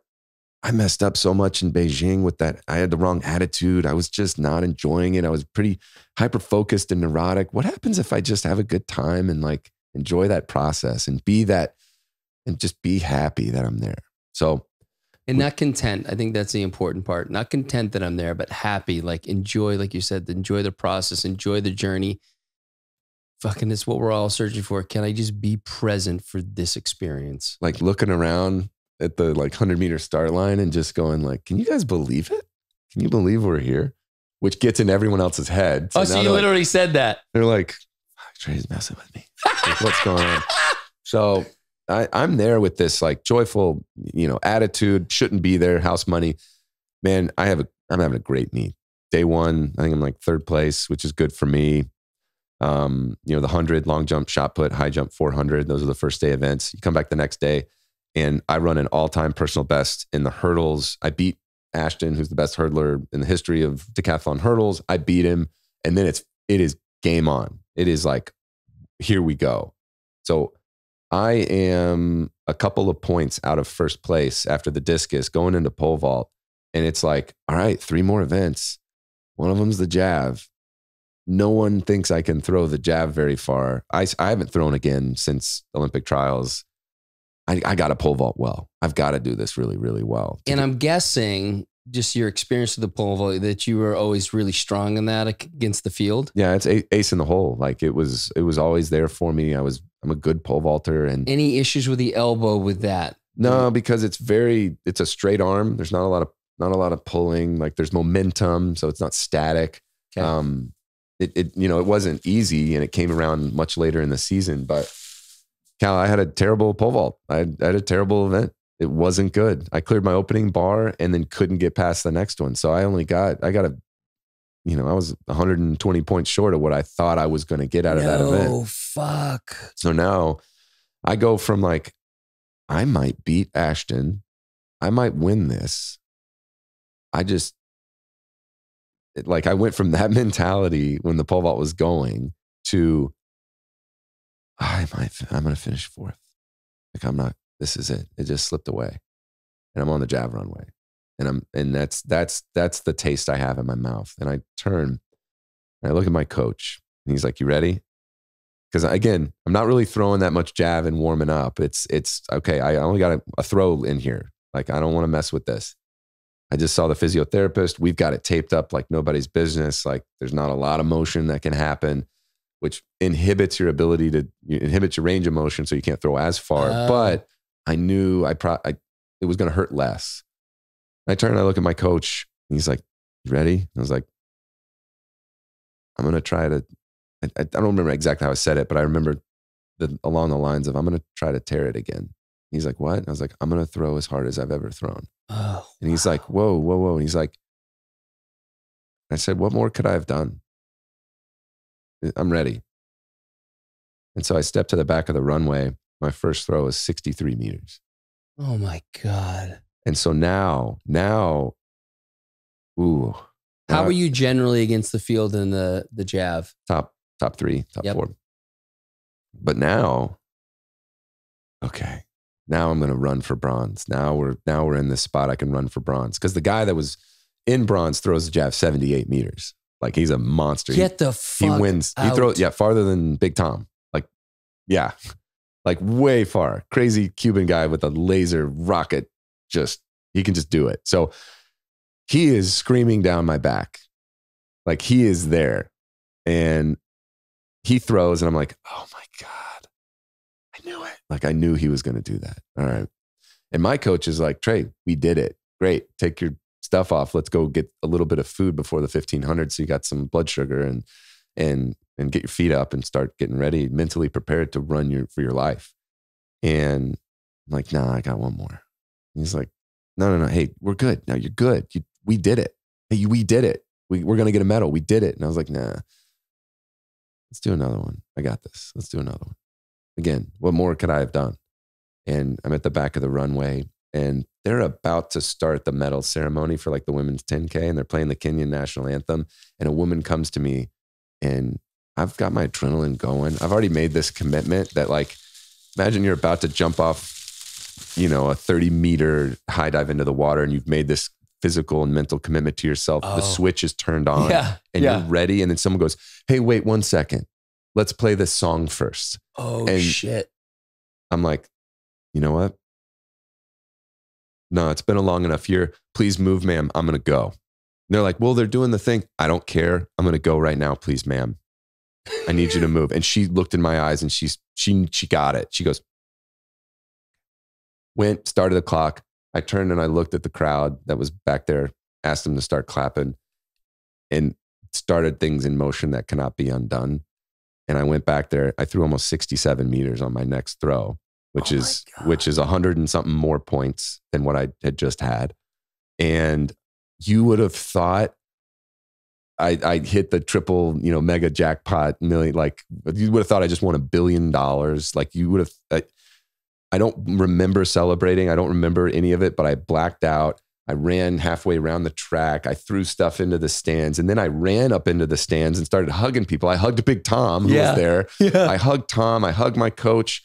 I'm like, I don't know what's happening. Meanwhile, the poor gal is just getting her medal, and like all this is going on. And it was just this, like, it's hard to kind of put your finger on. And only now that I've distanced myself from it so much, that one moment, like, what more could I have done? That whole entire year of discipline and doing this unsexy stuff of touching my fingers together and just going through these motions and holding a weight so that I can straighten my arm, and doing it while I was sleeping, and doing all the things that I had done, and having no regret of just mastering the hell out of these unsexy fundamentals, had given me the platform to stand at the back of that runway and given me that ability to say, I got this. I got it. And I went from being told I couldn't hunt, being that puma that couldn't hunt anymore, and not being able to touch my fingers together, to standing on a podium with a silver medal around my neck, a little over 10 months later, to find the rest of my career, not because of the medal, not because of that, but because of that journey and that lesson of that works on any level. That works on parenting. That works in fatherhood. That works on your relationship with your significant other. That works on mowing the lawn. That works. And you want to talk about an application of, like, that's a 4-year sales cycle, brother. The Olympics. Hey, next one ain't coming around for another 4 years. What are you going to do now? And so the mental model and the ability to compartmentalize all of that stuff along the way and program small wins and program through all this stuff so that I could peak at that moment.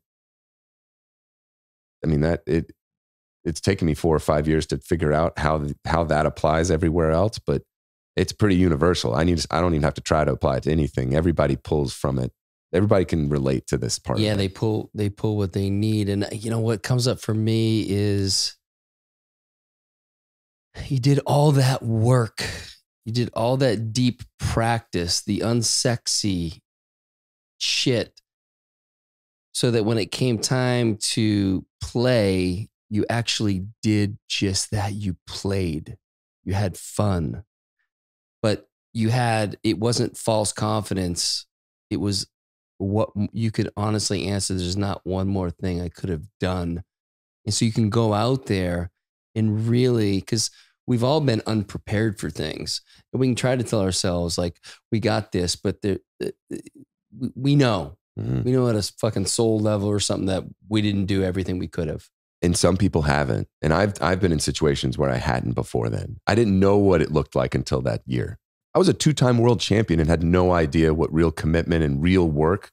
And honestly, you know what's attached to that is vulnerability. You know what happens when you try really, really, really hard for something and people know you're trying hard? You're setting yourself up you're exposed.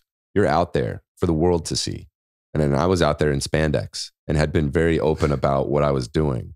You know, and that exposure is terrifying, but the alternative is living a life of regret. The alternative is never knowing where you can get to, where your potential is, where that, you know, no one can even see their ceiling unless you can get there, unless you can really put yourself out there and pull on accountability. And that's even the speech I gave yesterday was born out of that. I think Boyd said it. I don't know if he stole the phrase, but he's like, yeah, first book the theater, then you write the play. And there's accountability there where tell people what you're doing. Tell people your aspirations and your goals. Get out there to help yourself through this motivation because no one can do it alone, you know? But it's terrifying and it's okay that it's terrifying. It's really scary, you know? But I needed that like exposure. You need that like little carrot on the end of the stick. Like, and that's what track and field is too. That's what the beauty of that sport for me is we're going to get to see the work you did. Like we're going to get to see how much you've been practicing and training and how, like, we're going to see who sacrificed the most really. Because at that level, everybody's pretty damn talented. Everyone's got it. We're just going to see who wanted it more. Yeah. And it's different than like a team sport or some sport that's not, you know, even like, the sports where there were the judges with the gymnastics or what, like this is like the numbers don't lie. It's out there. It is what it is. It's repeatable. Yep. Ones and zeros, binary, objective, whatever you want to call it. There's nowhere to hide. It's all out there. And it's what I fell in love with and started to fall in love with even more. Again, after what happened in high school, where I don't know, call it politics or call it subjectivity of like referees and people taking things away where like, not necessarily does it happen in team sports where the best team wins. You know, that's right. Most times they do, but sometimes, you know, like the Saints in the playoffs and the pass interference call, like it bothered me. It bothered me a lot, but the exposure there and that I'm so fulfilled and so full from that experience because I can look back and proudly tell that story of getting second place. You know, it's so good, so rich. You know, here you are. So you're giving keynotes. You're available to that, and I know you're also slinging Feel Free. Yeah. So you're coming on board officially. Still working on exactly. This is the first announcement. Yeah. It's official. It's official, gang. But I would love to just drop in with that for a little bit and just share your experience with being involved with Feel Free and what that has looked like for you. Because, you know, we both are super excited about it, but my path with it is different than yours. And so I'm curious to hear in your experiences with investing in different things, what is it about this that's really stood out? Because I know it has. Man, the bumper sticker story for this, I came over for the workouts. You had just become an investor, and you gave the not even a pitch, but like, hey guys, try this. Let me know what you think. I dig it. I'm not going to tell you anything about it. Try it. I took one, didn't try it, brought it home with me, and then took my children to Zilker Park to play soccer. I took a whole bottle on the way down, and I told my wife, I was like, look, I'm going to be like open book here. I'm going to tell you what I'm feeling. Just let me know if I'm getting off the rails. We're getting it from Cal. It could have something in it. I was like, I feel like, I don't know if it's got any ketamine in it, but, and she's like, what is that? I'm like, don't worry about it. It's fine. Fast forward, it was the best hour and a half of my life with my children. And it is what, I've never been deep in any medicine ceremonies or done any like super, super up there psychedelics. And so for me, that's what that experience was this opening up of, this is what this could feel like. Like, I've got this within me. And so the next time we went out, I mean, didn't have any feel free, but it was the same experience. And it was this opening up of my heart and detachment from the rest of my life, and detachment from work, detachment from, I didn't carry anything into that experience and that relationship and whatever was happening at the moment. And it got into it, like would buy it whenever I saw it at a 7-Eleven, talk to you a little bit more about it, learned a little bit more about what was inside of it, how those work, how they work together. And then eventually was like, hey, can I get JW's number from you? And you're like, oh yeah, absolutely. Just give him a call. I'm like, are you sure? And he's like, oh, he'd love to hear from you. Shared this experience with JW and told him just thank you. And he's just like, well, how can I help? And I was like, I don't know, but I'll just thank you and I'll keep you in the loop. And if I can help, you just let me know. So then JW reached out to me a couple of months later and said, hey, there's this thing. Can you take a look at this contract? And I helped him out with a little bit of like sports marketing stuff. And let's see, like 4 months later, Feel Free is now the official tonic of USC athletics, University of Texas athletics, and now, as of 2 days ago, Florida State athletics, the Seminoles. And so I'm now managing those brand partnerships and activating and getting things in those markets like super jazzed up and excited. And yeah, like you said, kind of slinging it. And that is now parlayed into JW just offered me a position in the company. And a year ago, I'm talking myself out of coming here to work out with you. And whoa. And I'm in a position right now where there is something unbelievably powerful that I'm passionate about, that I think will change the world, that I've told everyone in my life about, that I can't say enough good things about, that I've pulled in. And my friends have a lot of capital at risk in this company now because of me, not vouching, but like bringing it to them and showing them how passionate I am and saying I'm involved, not just, financially, but I'm invested physically into what's going on here. And for the very first time since I've retired, I went back, I got my MBA as, valedictorian. I've got all the skill sets. I went to school to be an entrepreneur. I get it. I know this is it. Like, this is the first alignment where, I can do all of the things and put my time and energy and effort, and it's hard to describe right now, but that whole body yes, that whole funk yes, when JW was talking to me and he's like, I'd like for you to do this. I want to offer you this position. I haven't felt that whole body funk yes in a very long time. And I'm just trying to keep it in the cage, is what I would call it. Trying to keep my excitement at a level that is acceptable without being too modest. But I'm so proud of myself for this last year, and to end up where this is. And like we were talking about earlier, if it does well, it does well. If it doesn't, it doesn't. But I'm going to love this, and I'm going to love and enjoy this part of the experience, and bring everything that I just talked about in a keynote into the organization and into everybody that I work with and interact with, so that we look back on it and know there's nothing else we could have done. Yeah, dude, like I lot to unpack there, but I will say, just in watching you like evaluate, analyze, put stuff together in spreadsheets. It's super impressive. Like that was like, I didn't expect that, because I didn't know that side of you. And the first time I used Excel was in 2017 in business school. Well, dude, 2018. Yeah.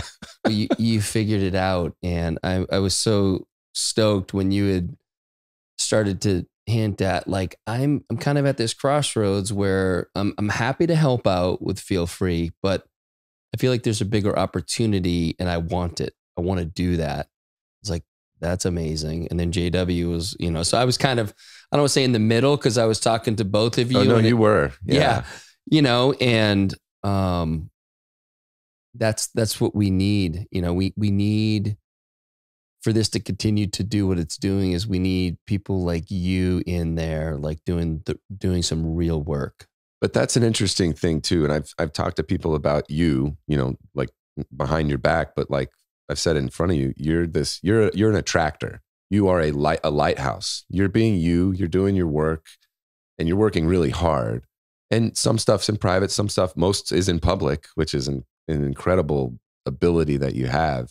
But you're a lighthouse, and you attract boats to your harbor, and it's all kind of the same kind of boat. And that boat is I would like to think of myself as that kind of boat. There's no boats in your harbor that aren't anything. Not that that's a terrible sentence, but I know what you're saying. And that's what this company has been for me as well. And I don't ask all my friends if they want to participate, but I do with the ones that align with what's going on. And it's been remarkable to see who's jumped on board and what kind of a team we have now. And it's the same with JW. It's the same with the leader of the organization, that the lighthouse that he is and the lighthouse that you are, and you know better than I do, but it just doesn't happen often. It doesn't, right? And I truly believe that what this is able to do, how it was able to help me just as a father and to kind of open this up is life-changing, and that it can change the world. Like it really, really can. I mean, addiction is rampant across all walks of life here, whether it's alcohol or Adderall or substance abuse or opioids, whatever it is. And I mean, I'm trying to figure out where's the catch? And yeah, it's taken me a year, and JW's been in it for 3 years, and I can't figure it out. And it's snake oil. And we suffer from this blessing that it does so many things so well, and it's so task specific, and it helps so many people so many different ways that it's snake oil. That it's off-putting how good this is. Exactly. Right. Yeah. When the three of us went and spoke to the class at UT, the marketing class, and I'm like, it's hard to explain to people what it does. And when you start to try to list everything, people think I'm full of shit. And one of the girls raised her hand at the end of the class. She's like, I drank some of it and I didn't really feel much. So I thought you were full of shit. And then I drank some more. And then it actually did all the things you said it does. Because it does. It gives you energy, focus, but also lowers your anxiety. And so, like, look, you mentioned Adderall. There's way too many kids and adults on Adderall. And this is something that has a similar effect and is fucking safe. Mm-hmm. It's a great alcohol replacement. So people who are trying to drink less or not drink at all, this comes in as the substitute where you get to come in to an experience and feel the openness that you feel with alcohol without it going off the rails. Mm-hmm. And that's the beauty of this tonic, is that you have all the benefits, and arguably I feel better on this than I do when I have a good alcohol buzz. And we all know the alcohol buzz is it's hard to hit that spot. And it's poison. It's poison. And I drank my share of beverages in my life, but I think in the last calendar 12 months, I've had maybe 20 beers and like a couple of mixed drinks and a few glasses of wine in 12 months, because I don't want it, because it doesn't compare to this. And it just, it never, I can't believe people still choose to do it, honestly. When you have this alternative. Right. But it's, you mentioned parenting. And I think one of the things, like if you just use that as a frame of reference, what did it do? It opens your heart. So you're present, but you talked about like, you didn't take anything with you. It turns off the mind and all the stuff, the emails you need to do, and this thing you have to mail, and whatever the things are that are running in the background, it just quiets them. Mm-hmm. And it allows you to be there with whoever you're with. I mean, you and I are obviously drinking it today, but I don't do a podcast without it. And most of my guests, if they've never tried it, will try it. And it just allows for a deeper connection. Yeah. And that's, I think if there's a challenge out of this, it was just for parents thinking about, when was the last time you were just super present with your kids, that you weren't thinking about dinner, you weren't thinking about tomorrow, you weren't thinking about bedtime, bath time, you weren't thinking about emails, you weren't thinking about a trip you had to take. Like for myself, that's a recurring like little check. Like, am I being present right now? And that's what this unlocked for me, a year ago. Yeah. So it's, I've often talked to people about like, this is, if you're a golfer, there's no better companion out there, because most people like to drink on the golf course. This allows you to feel loose and feel really good, but your joy meter is kicked up a few notches. It just makes you happy, but not in a weird kind of druggy way. You're just happy. We're doing it right now, Cal. We're like, it's snake oiling right now. Yeah, but I'm trying to give them rather, we got a little more time here. So it's not like the 10-second. But it's so hard to, it's swing juice without the alcohol. Yeah. And, and exercise. So like for myself, I don't work out without it. Haven't done that in 6-7 months, where that like runner's high, that adrenaline and endorphin that you get where you're deep into a workout or deep into a session, it happens before I even start. Like I'm lacing up my shoes and I'm like, okay, here we go. That feeling and that rate of perceived exertion is so much lower. Like I'm really excited. I'm going to push JW to try to get a study of that, like an RPE deal where someone's taking feel free and a placebo to see if it really is doing what I feel like it is. It's pretty remarkable. And we've got some amazing athletes, like real deal marathoners that take it for their long runs. Talking like number one, masters marathoner in the world uses it, set a 2-minute PR in the half marathon. And then former Boston Marathon winner it takes it right now for long runs. And so again, and I feel like there's other applications. Yeah, for those of you who do really like to drink, it's really good the next day when you're hungover. Oh, have a little food in your stomach because you have all that alcohol in there. So you want a little food in there to help settle the gut, because it's a kava based tonic. It's 10 parts kava, 1 part kratom. So there is kratom in there. There's like a lot of tension around kratom, but this kava is the root, microground. The kratom is the leaf, so it's not an extract. I think it's important for people to understand. People started to have issues with kratom when it's the extract. Think about, I think it's 51 or 53 alkaloids. I think that's the right word. In kratom, they extract 2 of them to come up with an extract. And then that's what people are using. We have all 51, 53 alkaloids in this. So you get the full spectrum effect. And we're talking a couple of leaves versus a room full of leaves distilled and, dried out and gasoline poured on it to create 2 ounces. Yeah. This is like, let's put it all in a bowl, mortar and pestle, grind it up. And, for better or for worse, that's what it tastes like too. I call it sweet dirt. Yeah. But the juice is worth the squeeze, and it's something that I honestly look forward to. And to the point of like, the morning after, if you're hungover or whatever, you don't ever have to be hungover ever again. That's right. I haven't been. Yeah. Well, and so for people who haven't tried it, who are listening, botanictonics.com is where you can find it. You can either use Trey 40, Trey 40, or unlearn 40 for 40% off. I believe those are one-time codes. So if you find you like it, then just sign up for the subscription. It's 43% off.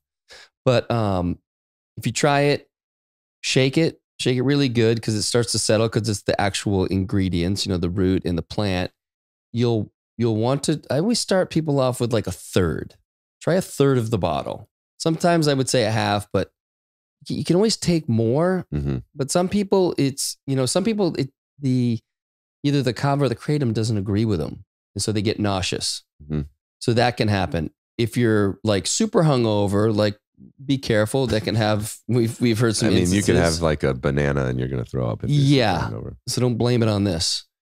But yeah, start with a third. You should feel something in 15 to 20 minutes. And then you should be able to ride that for 3, 4, sometimes 5 hours. And you won't even know that you're not on it anymore. Such a gentle off ramp. Mm-hmm. And then if you want, have some more, but it's really, I always recommend people the first time they try it, have some food in your stomach because you haven't had this stuff before. So, eventually you get to the point where you like to do it fasted. That's how I like to do it.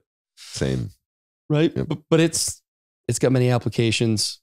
And it's got a brand new team member, Trey Hardee. Trey motherfucking Hardee. Yeah, man. I'm just so excited. And again, this is official, but JW doesn't even know that I'm in. Yes. Let's go. It's not like this is going to publish before I talk to him, but this is, the offer was a couple of days ago and I can't wait to get in there and, get my hands dirty and just love on the team and help move this where JW wants it to go. Yeah. I love it, brother. Yeah. I think you've got a call that was 5 minutes ago. So it'll be all right. We'll, let's wrap here. I'm going to see if there's anything else. All right. First, where can people find you? I'm on all of the social medias except I really only check Twitter and Instagram. Okay. And if you love looking at pictures of my children, you're going to love Instagram. And if you love track and field, you're going to love my Twitter. But pending this new position, it's about to be pretty feel free heavy. And I'll probably be more like science-based stuff that's looking into the applications of these plants and these ancient plants and how they were used. And I'm an open book. Like shoot me a message. Love talking to people. That's it, man. That feels like it. Yeah. I love you, Cal. I love you, brother. And I've been wanting to do this for ever since I met you and I started doing the podcast. I'm like, I need to have Trey on. Well, I'm glad we waited because fucking so glad. I'm glad we had so much more to talk about. We just both in the work and it was much richer. Yeah. This is the best. And for everybody listening, and whether you're a new listener or like an old listener, I know how you feel sitting there in your car or wherever you are and you're hearing Cal and you're so jealous of where we are sitting right now and how powerful this room is and what everything is and how Cal both has this amazing presence and holds space for his guests. That's not a thing for the podcast. That's who Cal really is. And I know he's got some good friends listening to it, but it's just an honor to be here with you. I remember the first time I heard it and was telling you, love your podcast, keep it up. And you said, would love to have you on. I remember this imposter part of me that just is, he does not want me on this show. And no, he doesn't. And then when you did ask and it was like, hey, you got time, I was so ready and just honored to be asked and can't wait to do it again. Yeah, dude. This will be good.